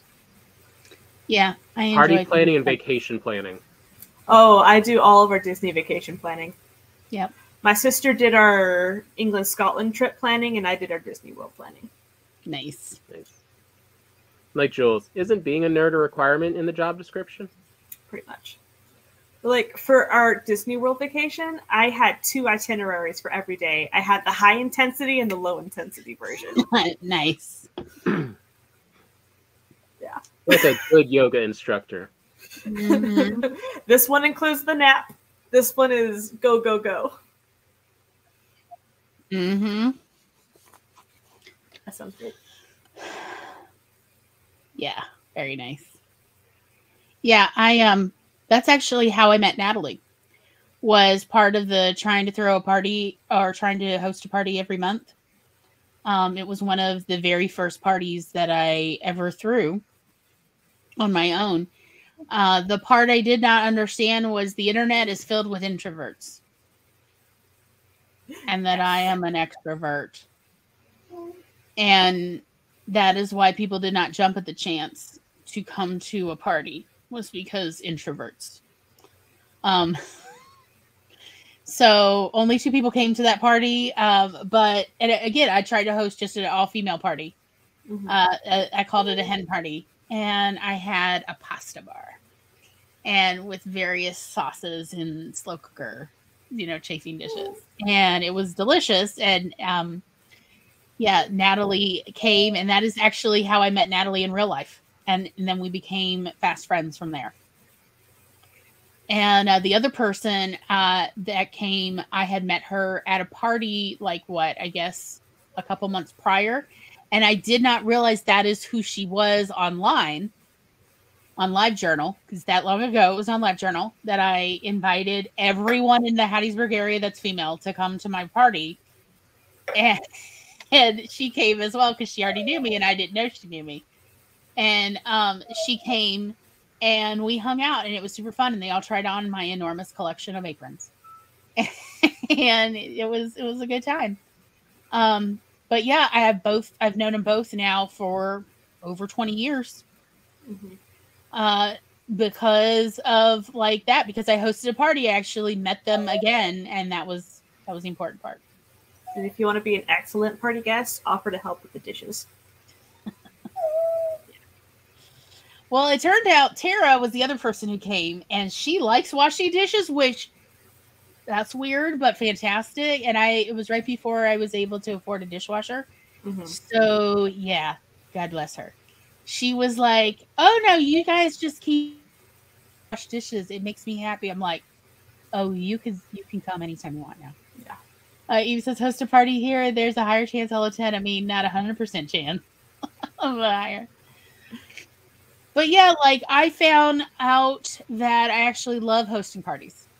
It's fun to either come up with a theme and come up with a menu and just to see who shows up and to hang out. I love making music playlists for the party. It's just fun. And Eva, I would love to help you plan your Disney trip. Mm-hmm. It's not like I watch hours of Disney news content every week. I have a problem. But yeah, like it's kind of one of the things Tom and I've talked about ideally the next place we live in. We would absolutely love to it be a place that's more conducive to hosting parties. Double ovens and a dishwasher. Yeah. Sir. Because like there's not really any parking here where we are. And what parking there is, it's not good parking. It's on a very steep incline. And we would love to have a place more conducive to having people over. So what are the rules for bringing a gift for the host? So you don't want to bring something that's going to cause the host to have to immediately deal with it. Mm-hmm. So like here, I brought you a thing that now needs to be cooked immediately versus like you can't necessarily guarantee they'll even have refrigerator space in that moment because they've probably already cleared out the refrigerator for all the party food. So don't bring a turkey, let alone a raw turkey. Like I brought you this as a gift, like, or a frozen turkey when you don't know that they have a deep freezer with space versus something that would be ideal. Even if it is a bottle of wine or like Martinelli's sparkling apple cider, that does not need to be immediately opened. Especially if you have not already opened it. You could have that another time. Or flowers. Especially, I would not recommend bringing flowers unless you also bring a vase. Because what I have learned in the 21st century is I am like the only person who exists who owns vases. No one else owns a vase anymore. So don't bring flowers. I have one. A vase that will fit those flowers. So like if you bring long stem flowers, they may only have little bud vases. And if you ask, do you have any vases? They're like, yes, because they're thinking bud vases. And what you brought is a huge bouquet of lilies and roses. So that is why I recommend if you're bringing flowers, it's probably best to also bring a vase. It does not have to be an expensive one. We're literally talking a $5 to $10 vase. But something that is appropriate for the flowers that you are bringing. That's appropriate. But also like something that, oh, you could open this another time. Don't worry about this. And they can set it aside and open it later. Like say a charcuterie board. Say cheese. Bringing like the pretty board with the little thingies. Like again, they could open that anytime. Just make sure they know where it is when you're leaving. Because at a party, everything's kind of a whirlwind. Also, you can say, hey, I have a lovely hostess gift for you, but I know you're busy right now. I'll be sure to give it to you later. And they'll be like, okay, cool. And you can either give it to them as you are leaving, or you can say, hey, if you work with them, when I see you at work, I'm going to give it to you because that way you won't be busy with this party. And you're like, okay, you have my interest, but cool. So like things that don't immediately need the host or hostess's attention are best to give them there. If you do want to bring food and they have agreed that you're going to bring food, it would ideally be food that doesn't need to be heated up at their house because you don't know if they even have oven space or if they have any more place on their stove or whatever, but that it's already ready to just go. And ideally, you would even bring your own trivet if it's hot, because you definitely don't want to burn a spot in their table because they will remember you always and not necessarily the way you want. So again, thinking ahead about how you can make this the most stress-free way to give something to the host or hostess. Yes, something that doesn't require them to do anything during the party. So, like when I went to a friend's house for Thanksgiving, I made the stuffing to bring. And so I made sure that I pulled it out of the oven right as it was time to go out the door, wrapped it in towels to keep it hot, Ubered it there. Like, here we go. It's hot. It's ready to go. So we didn't need their oven or their stovetop or anything. Like, Nice. But even there, it is always good when you're coordinating that type of stuff to let the host know, though, especially if you're bringing food, what size container you are bringing it in, so they can tell you, like, do they have a space for it? Because not everyone can even, like, especially college kids don't necessarily have space to even put 2 13x9 pans next to each other. right. Or like if you're bringing something in a slow cooker, they don't necessarily have an extension cord or a plug near where they have arranged the table, and it hasn't occurred to them because they haven't gotten into slow cooker chafing dishes yet. So, like, it's something I don't think hostess gifts should be a total surprise. I definitely think hostess gifts should be something that you mention ahead of time. Like, I was going to bring a gift. It's this, like, would you like me to bring you a bottle of wine for you to enjoy? And they're like, oh, you could bring a bottle of wine for the party. It is perfectly fine to then bring 2 bottles of wine, one for the party and one for the host to enjoy later. To unwind from the stress. Right? But again, like, something that's not going to stress them out at the party where they suddenly have to accommodate. Like, oh, don't you have an ice bucket? No, I literally do not own an ice bucket. Like, that happens because, especially if people live in small apartments, they may just not have the space for that kind of thing. Eva said, I received a housewarming gift, 2 of them actually, and it's the first time my husband and I received gifts outside of Christmas ever in our lives, and it was so fun. Any gift is great, in my opinion. I probably just feel super awkward receiving a gift, so no pressure to bring one either. LOL. So it might be something that's dying. I don't know. Like, and I've seen people give hostess gifts as bath bombs. Yeah. Again, I really want to talk about it is better to talk to your host or hostess ahead of time. For all you know, they don't take baths. They only do showers. Or they don't have a tub. And it would make them feel bad that they don't get to enjoy this gift. And that's literally not the objective of a gift, to make someone feel bad. So while I know most gifts, people like to be surprises, and I get that, the one time when I really think it's not a great idea to give a surprise gift is for hosts for parties, is instead to arrange it ahead of time. And you can say, oh, I'd love to bring you a host gift. Is it okay? Can I bring you bath bombs? Do you take baths? And they might then point out, I don't own a bath. Oh, well, never mind. Gift them a slow cooker. People without slow cookers. Yeah. Okay, here it is. People without slow cookers, I don't think I need to know them. Kidding. I mean, like, I know young people, like, just fresh out of college who don't own them, or who just got into college. Yes. And I have seen people gift them slow cookers. But again, I would check and make sure they want a slow cooker. Because not everybody wants a slow cooker, because it turns out some people had traumatic childhoods that centered around slow cookers. And I thought I had heard all the trauma stories about slow cookers. And nope. Somebody's always got a new, fresh childhood trauma story to tell me about slow cookers. And my God, slow cookers, a tool of good and evil. So it's definitely something to talk about with people ahead of time. It's the one time where I don't think a surprise gift is a great idea. It's for the host of a party. You might want an air fryer instead. Yep. Or one of those electric pressure cookers. Those are fantastic. And many of them have the slow cooker option in them.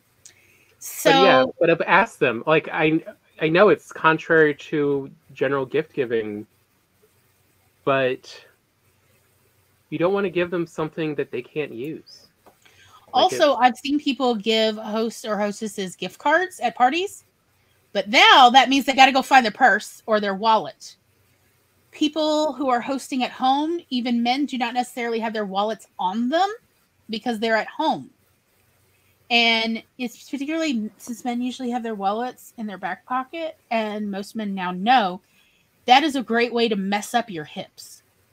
If you are into hip pain, you should put your wallet in your back pocket and then sit on it all the time so that you will be sure to have hip arthritis in your old age. So therefore, men know a lot now about don't have your wallet in your back pocket at home so that you have as much time as possible to sit without sitting on this weird thing.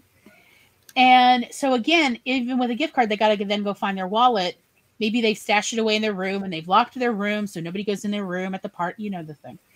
And so even that can be a bit extra work. So it's something definitely to talk about with the host ahead of time, where I have seen people and I've read in stories about people dropping off the host gift ahead of the party as a kindness, as a consideration to the host. Mm-hmm. Yes, while it's also caused sciatica. I've never seen that word spelled before. The sciatica nerve is a very long nerve. And so if you injure it, you will regret it because, let's see, we had an employee once who had injured her sciatica at work. She'd fallen. She was a night manager at a motel. And what was it? It only heals 1 millimeter a month? Yeah. And it's like, what is it? 26 centimeters long or something insane? Oh, no, your sciatica's, I want to say like 60 centimeters long. Yes. So I want you to think about, like, she had injured 3 centimeters of it when she fell at work. And so that's 30 millimeters. Yep.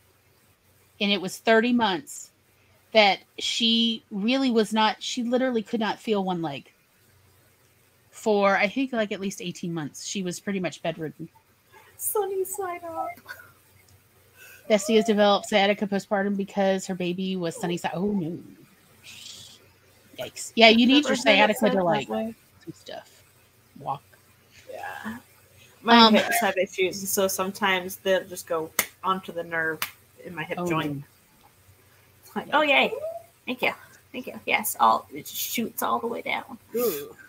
But yeah, and like host gifts are not really expected or required except for formal events. Like for friends though, we often do them like, and I have read there. So when I was a teenager in my early 20s, I don't know why, but I was absolutely obsessed with cocktail party stories because I didn't understand cocktail parties. I did not understand this where we're only going to be at a party for 2 hours. And because like Southern parties, they go on all night. And so like, what is this cocktail party where you come at the appointed time and you leave at the appointed time and you just stand around holding a drink and maybe eating little nibbles? Like, what is this? I was just absolutely fascinated. Well, it turns out that cocktail parties were the height of fashion in the 50s, 60s, and early 70s. And for some reason, the Oxford Public Library was filled with these anthology books of short stories. And invariably, because these were ancient books, they all had at least one cocktail story in them of like a cocktail party where things happened. And so I read all of them. I was just so fascinated by this culture that like did not exist anymore in the 90s up in Oxford Oxford, Mississippi. But it sounds like the older version of One Time at Band Camp. Yeah, kind of. Yeah.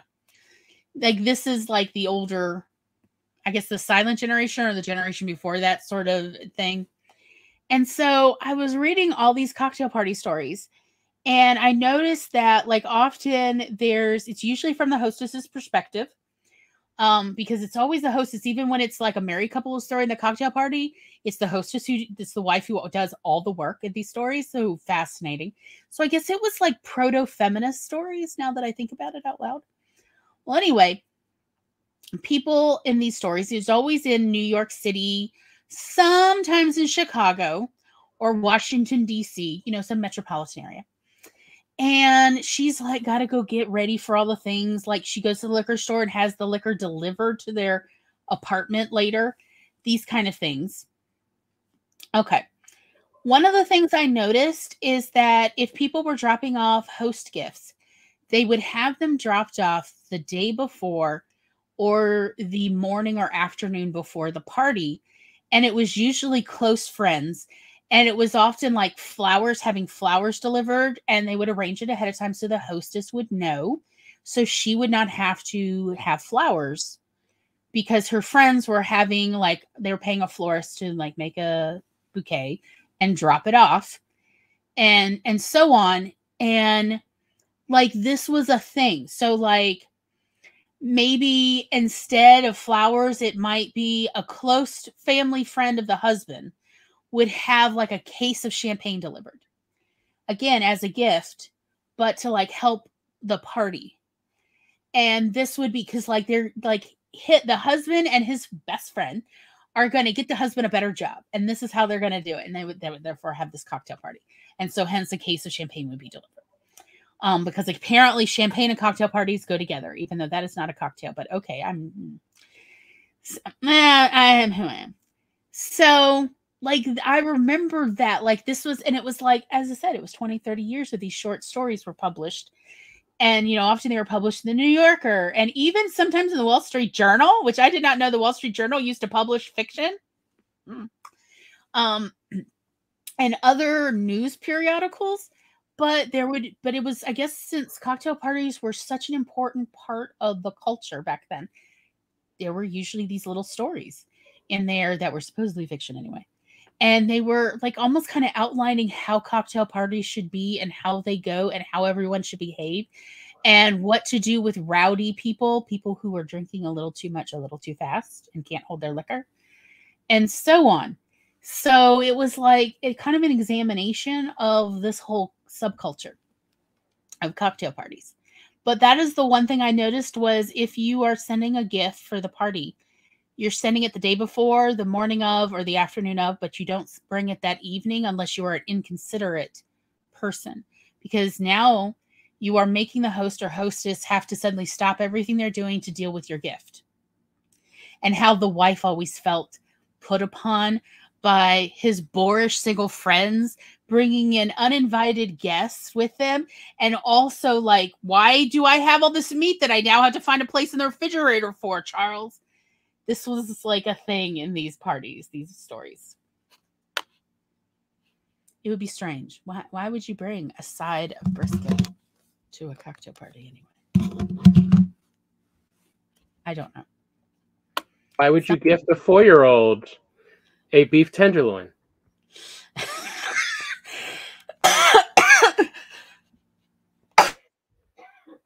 I believe I get that point.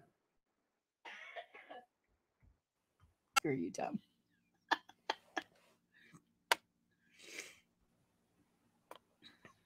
It's just the way some people gift.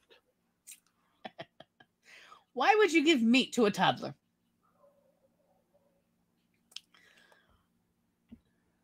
Can we all hear it? I can hear Garth Brooks. Oh, yeah. So. But again, like the whole point of a host gift is consideration. Since they have been considered inviting you to this party, you are being considerate of them and, you know, trying to show the same friendship and consideration back, which is why, yes, you are not trying to create more work for the host.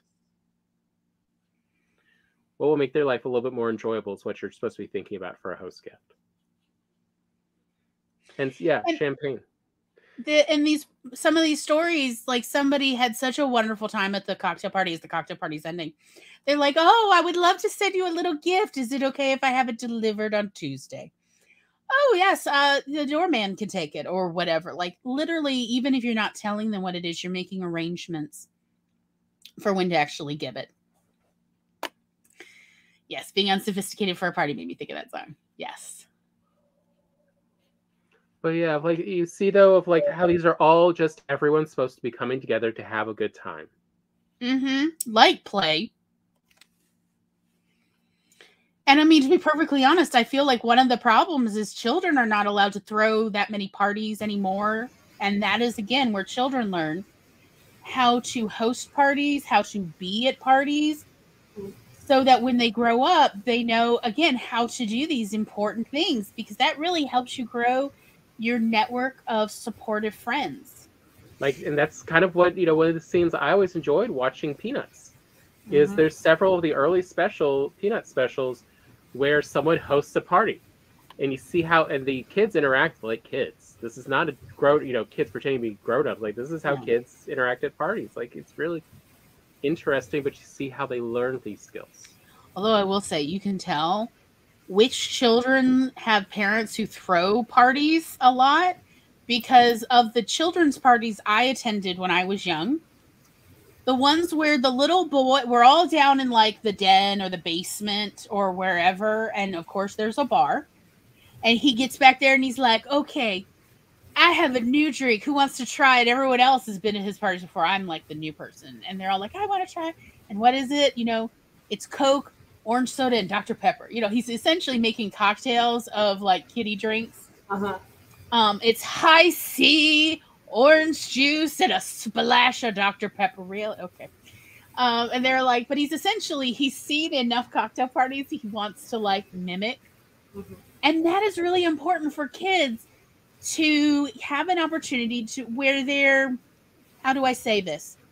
Lightly supervised. So there's not an omnipresent experience of an adult there judging and stating their opinion about how all the children are interacting. But in reality, they're like lightly supervised because there's an adult within hearing range, but who's like hands off. Yeah. My Sweet 16 was for my birthday. My mom agreed and cooked for me and my friends a 4-course dinner. Oh, wow. So we had the long table in the living room. So that was really fun. So like I had all of my friends from high school, all of my band geeks. So like that was really fun. So I was basically the hostess while my mother was the server. Nice. Thank you, mother. Yes, exactly. She was the cook too. That's what I'm used to is like when children host parties, and I count teenagers as children, like just for the record, when I'm talking about children. But when children of any age host a party, there's a parent, an adult nearby, because sometimes I was hired as the babysitter for children's parties where the parent is like, I don't want to be part of this nonsense, but I've already made all the food. Here it is in the kitchen. And if you need extra sodas, here's where I put it. But, you know, me and my husband, we're going to leave. You're the one who's the server. And, you know, your job is to sit here in this chair near the basement and just make sure they know full well they're not allowed to close this door. And you just go down there every 30 to 60 minutes and see if they just need anything like refreshments, need, you know, more snacks.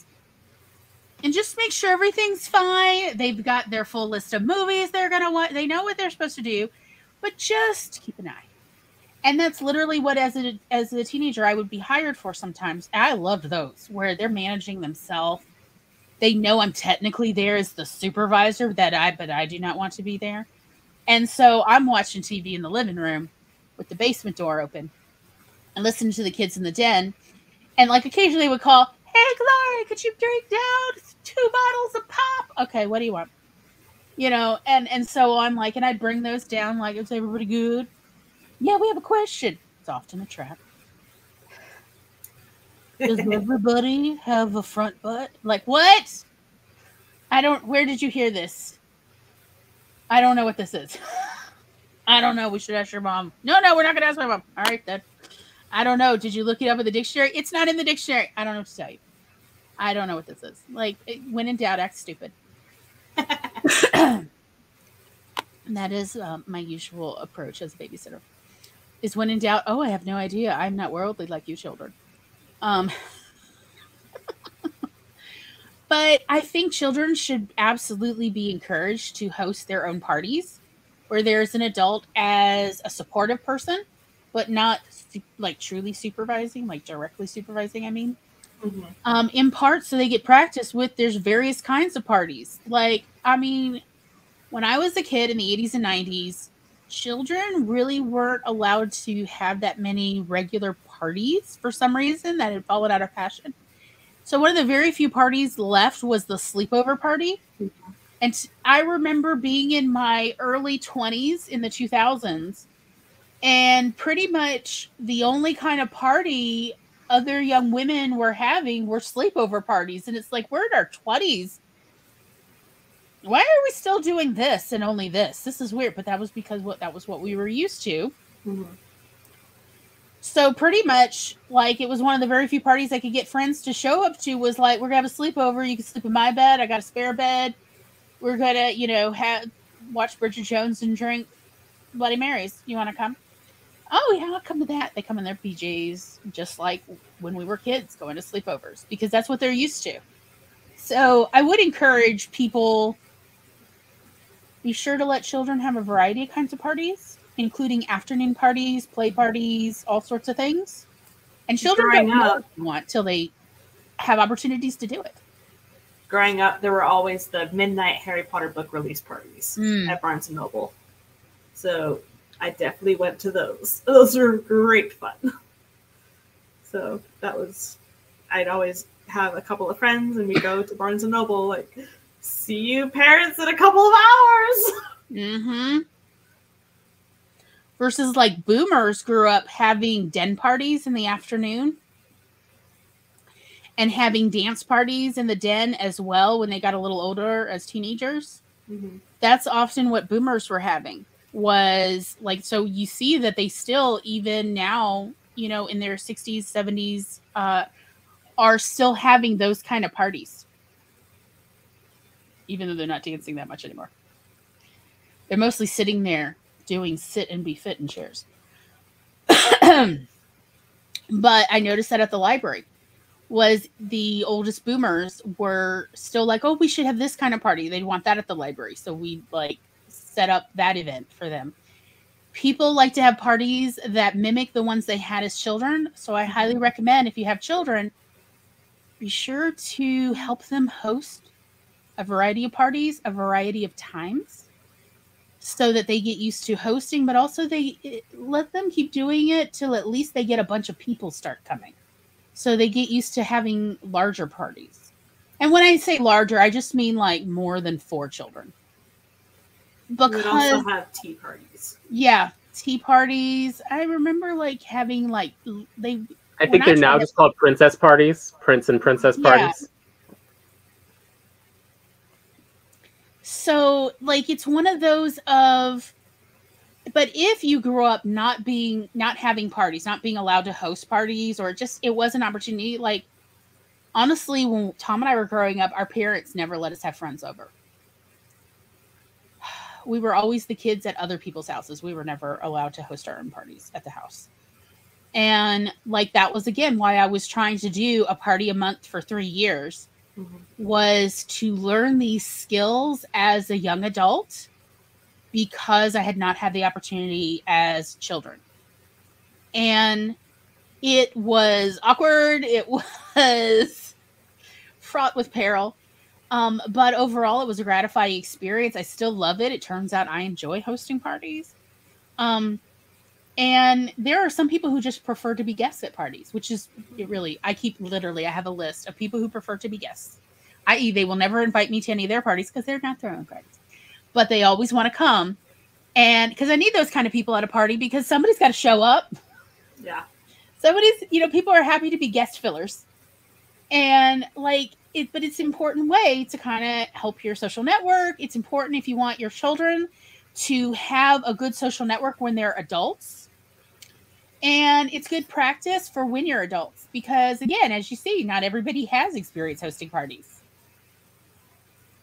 Honestly, Laura, you talking about your Sweet 16 party and your mom helping sounds a lot like it kind of echoed your Harry Potter party that you had for your friends, your work friends. Mm-hmm.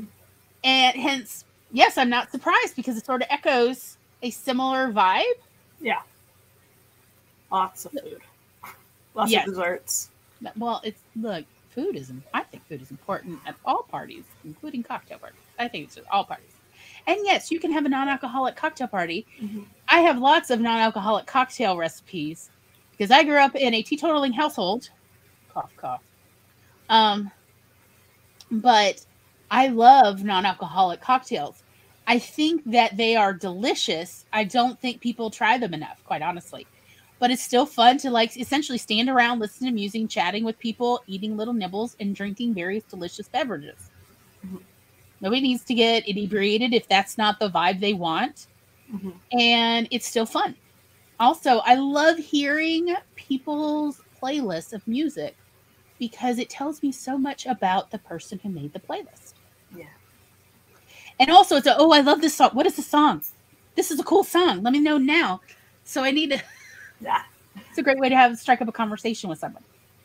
I think if you're trying to ease yourself into starting, like to host your first ever party, maybe invite 2 people over, or just host a party for your immediate family.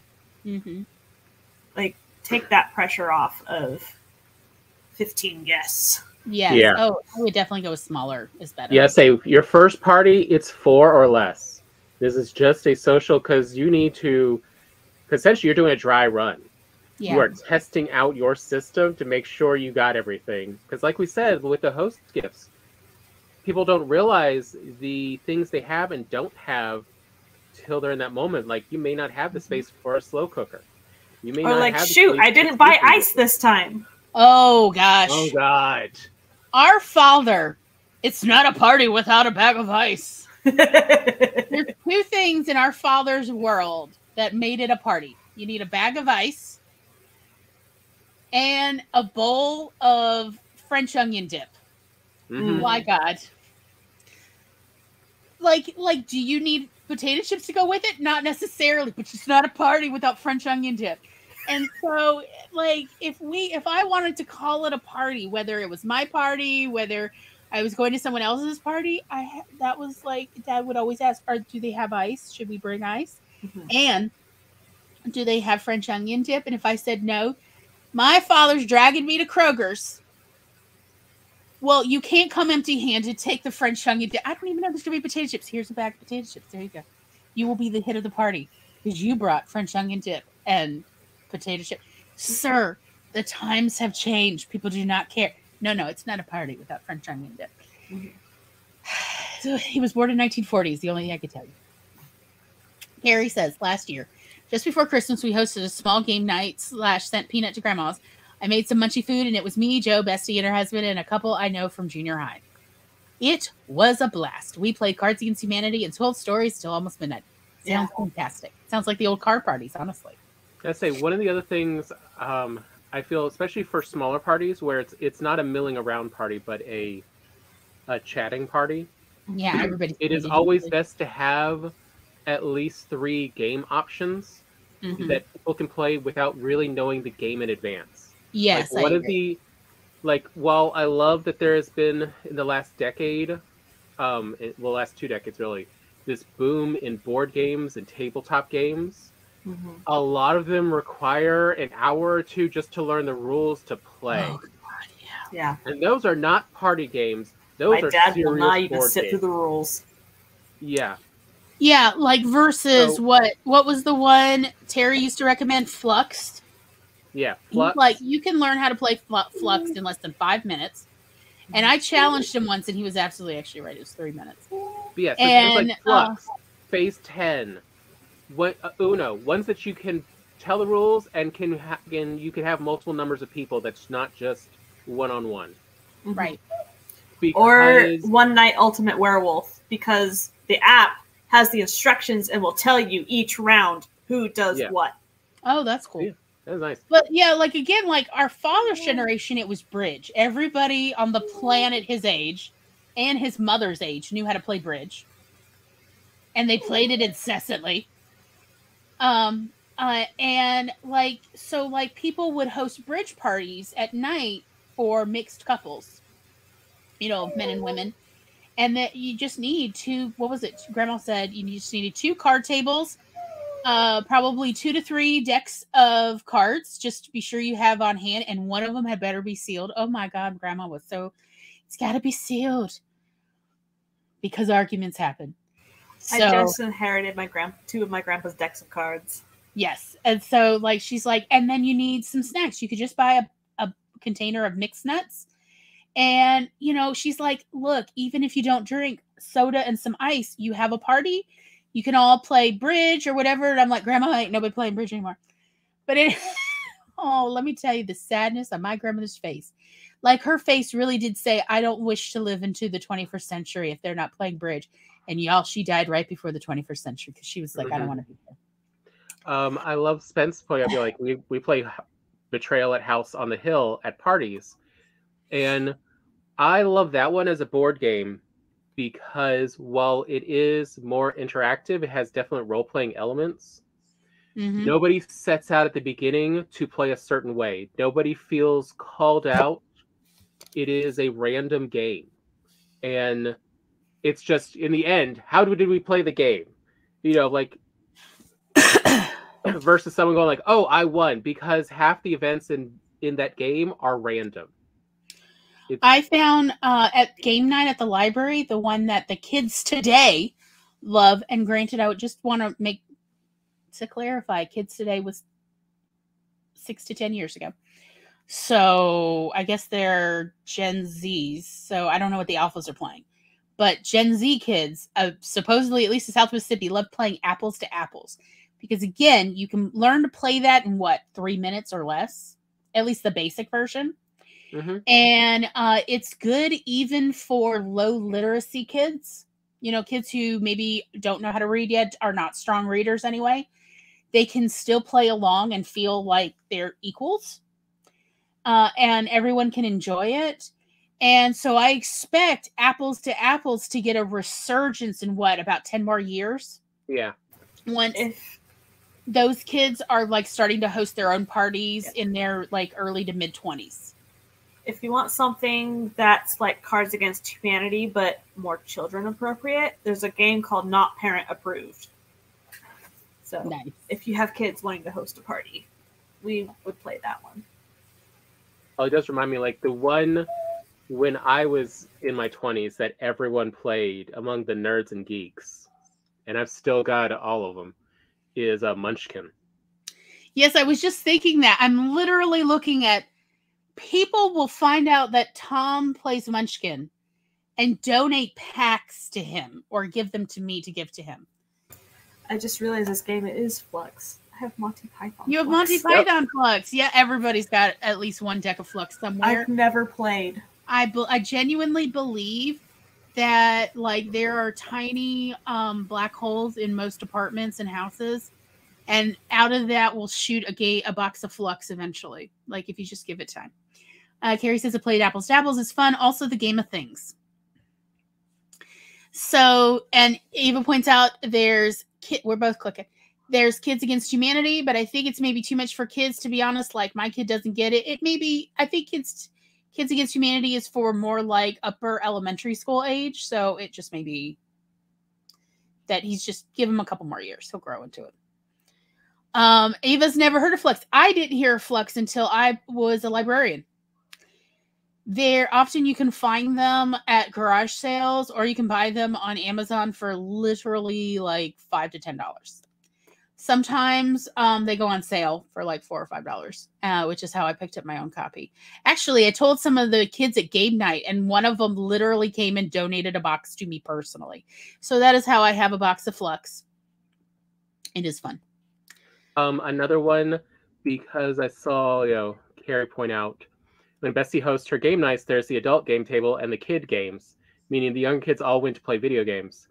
There's nothing wrong with playing video games, but it does help if it's not just two. So like Mario Party, where you can usually play with at least 4 people.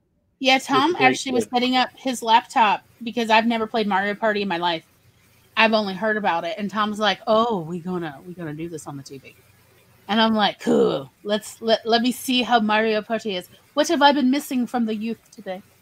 And I know youth today is like 15 years ago. The Mario Party was a big deal.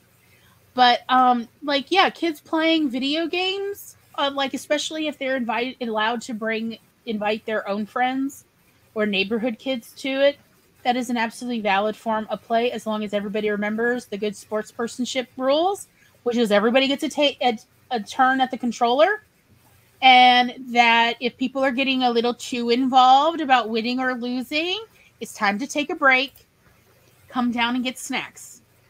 Everybody needs to calm down because it's not meant to be a miserable experience. And that no fighting. If you're getting into a physical scuffle, again, it's time to take a break. And maybe that game will not be played for the rest of the night. Again, so everyone can have a good time and not have to worry about physical altercations. And I think that's true of adults too. So says when we lived in the commune, we all went through a massive rummy phase.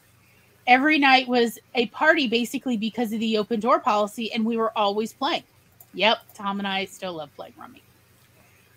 Rummy was a phase of my life too. Yep. Carrie says one game night, the kids broke out the rock band and blasted the volume for about one song before we all made them turn it down. Yes. But yeah, again, like it's wonderful to have a party where there's an adult section and a kids section.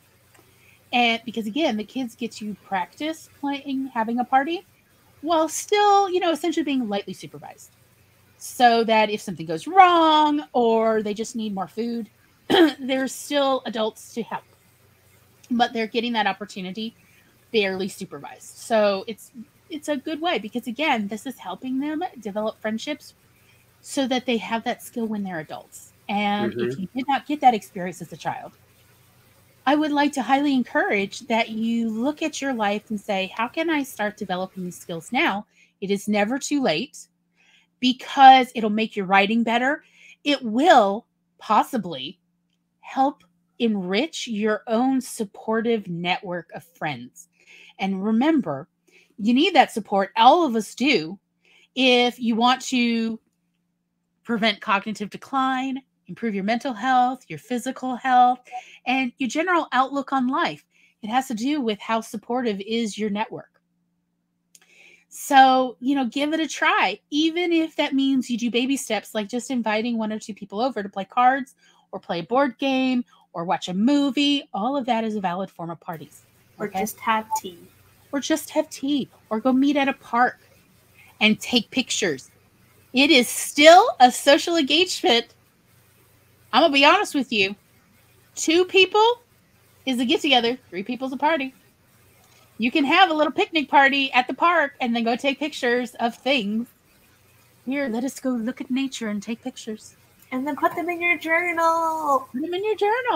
Like, people go, well, it's not really a party if we're all just taking pictures. Like, it is absolutely a valid form of a party. Plus, you'll have images of the nature. And maybe you'll take a picture of another human being. How cool would that be? It's absolutely a valid form of a party. You did things together for a little bit of time. It's wonderful. A TikTok party. Oh my gosh. I mean, look, if someone was like, hey, we're going to have a TikTok party and we're going to make TikToks and help each other with our TikToks, and be like, great, I would totally love to learn how to make one. And hoping the young people will show me how to edit them. Because I'm always looking for new skills.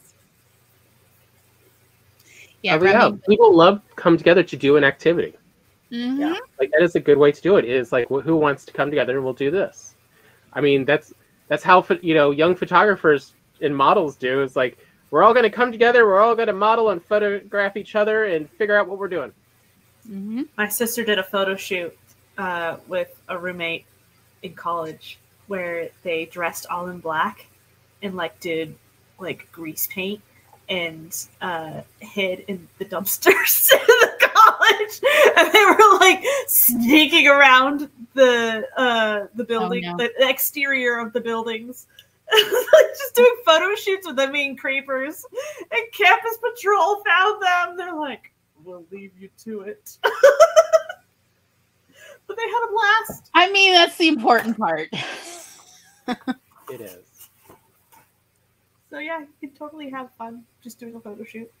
Yeah. I mean, way back in the day, about 6 years ago? So long ago. I know, it was so long ago. I had several people say how much they would love to learn how to take pictures of food. Mm-hmm. So I said, well, let's do a little event together. And I catered it. And my other friend, who's also really good at taking food pictures, agreed. I talked to her about it, and she agreed to come. And I invited everybody who'd ever said that they wish they were better at taking pictures of food. And I made a whole buffet of things. And everybody brought their prettiest plates and dishes and things. And she and I talked about our approach to taking pictures of food with our phones and with better cameras. I also brought my better camera. So people could see what we're doing. And then everybody took turns taking pictures and helping each other with their content. And then at the end, because I made food that was delicious at room temperature, picnic food, we then ate. And we all sat around eating and chatting and talking and just getting to know each other. And it was a super fun content creation party. Mm-hmm.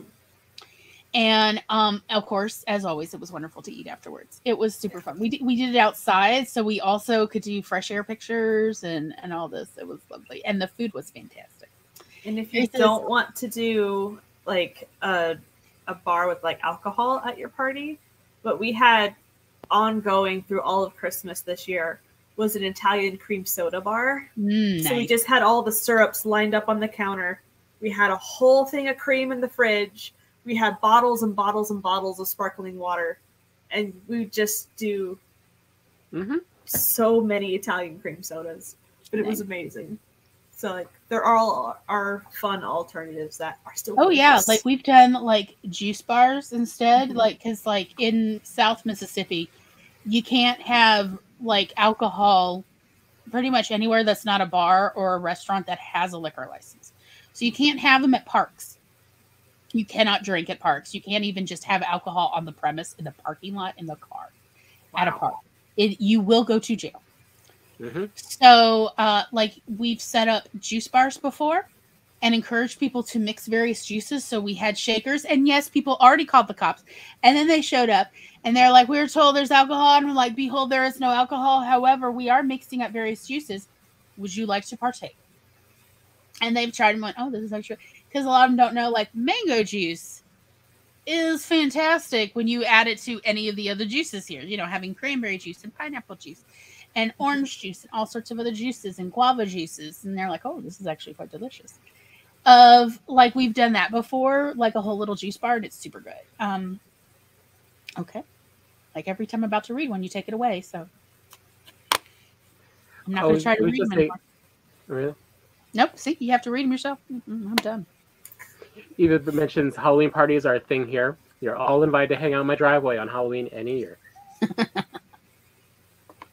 She said some houses have shots and others have food. Chili specifically. Did you know that chili is the official food of Halloween, apparently? Oh. So yeah, like, as I said, any kind of party. Like I used to host parties when I was teaching. And we would have popcorn parties or root beer float parties or a pickle party once. The kids wanted a pickle party. All these parents and caregivers showing up with various bottles of pickles because the kids, some of these bottles were half the size of the child that the parent was bringing it for. And I'm like, how will you take it home? This is like a 2-gallon jar of pickles. And they're like, I don't know, I'll tell my mother. Okay. But like they wanted a pickle party, so they got to try all the pickles. I don't know. They were cutting them up. They were like, can you cut them? I don't want a whole pickle. Pancake parties. You name it. Like around here, what is it? The Kiwanis host regular Kiwanis Club? Yeah, the Kiwanis Club hosts regular pancake fundraiser parties. Or spaghetti parties. The Catholics around here do spaghetti supper fundraisers a lot. Who hurt you, Spence? Everybody's got their thing. Versus the Lutherans host sausage parties, and I mean that. And they make their own sausages. So it's a valid party. But that, like, yeah, why is the food religious denomination specific for these? But yeah, there's various. I mean, there is the Lutherans. I just said the Lutherans hold their sausage party, and you were literally here. I was distracted by the conversations about Jello shots. Okay. And the lack of decent Jello shots. It's like, yeah, like most people do not know how to make a good Jello shot, but the ones that do, those are delicious. Mm-hmm. How much has Spence been hurt? Plenty. Barbecue. Why? Why did Noah not tell me any of these things when I asked about family food preferences or food allergies or anything? Like, Spence, you need to work on that one. I believe it was Noah's plan to have it all to himself. Selfish, selfish, selfish. Mm-mm-mm-mm-mm. But yeah, like, you can host any kind of party, especially if you can find out what do, like, even just 4 people you know like food-wise. We're having a chocolate party. I used to host sushi parties at the library. There was no raw fish involved. But, like, I learned how to make sushi rice. I followed the directions. It was great. And we would roll our sushis together. Everybody I would know try. how to make musubi. Oh. We would all try each other's sushis or not. It depended. And it was great. You name it, you can do it. I mean, you could have a Canadian culture night. Make your own poutine. Nanaimo bars. That's some good stuff. I grew up on those. My mom would make them. Yeah, they're yummy. They are super delicious. Mm-hmm. So, on that note, I think we're pretty much wrapped up for the day. I have no idea what next week's going to be about. Stay tuned. Something amazing. Aw, thank you. The vote of confidence is appreciated, if not founded. So, but we will have to figure it out. Despite me being in a rolling chair, I am grounded. In my opinion. What did you say, Tom? But we will figure it out by Wednesday night on Twitch. Yeah, we got a day or 2 to figure this out. Maybe 3 days. So thank you all so much for being here and hanging out with us. We shall wave you off to the sunset and hopefully see some or most or even all of you in the Discord server in a little bit. Hey, that would be cool. We're going to go to the clubhouse. Good night, y'all. Mwah, mwah, mwah. Good night. Hey.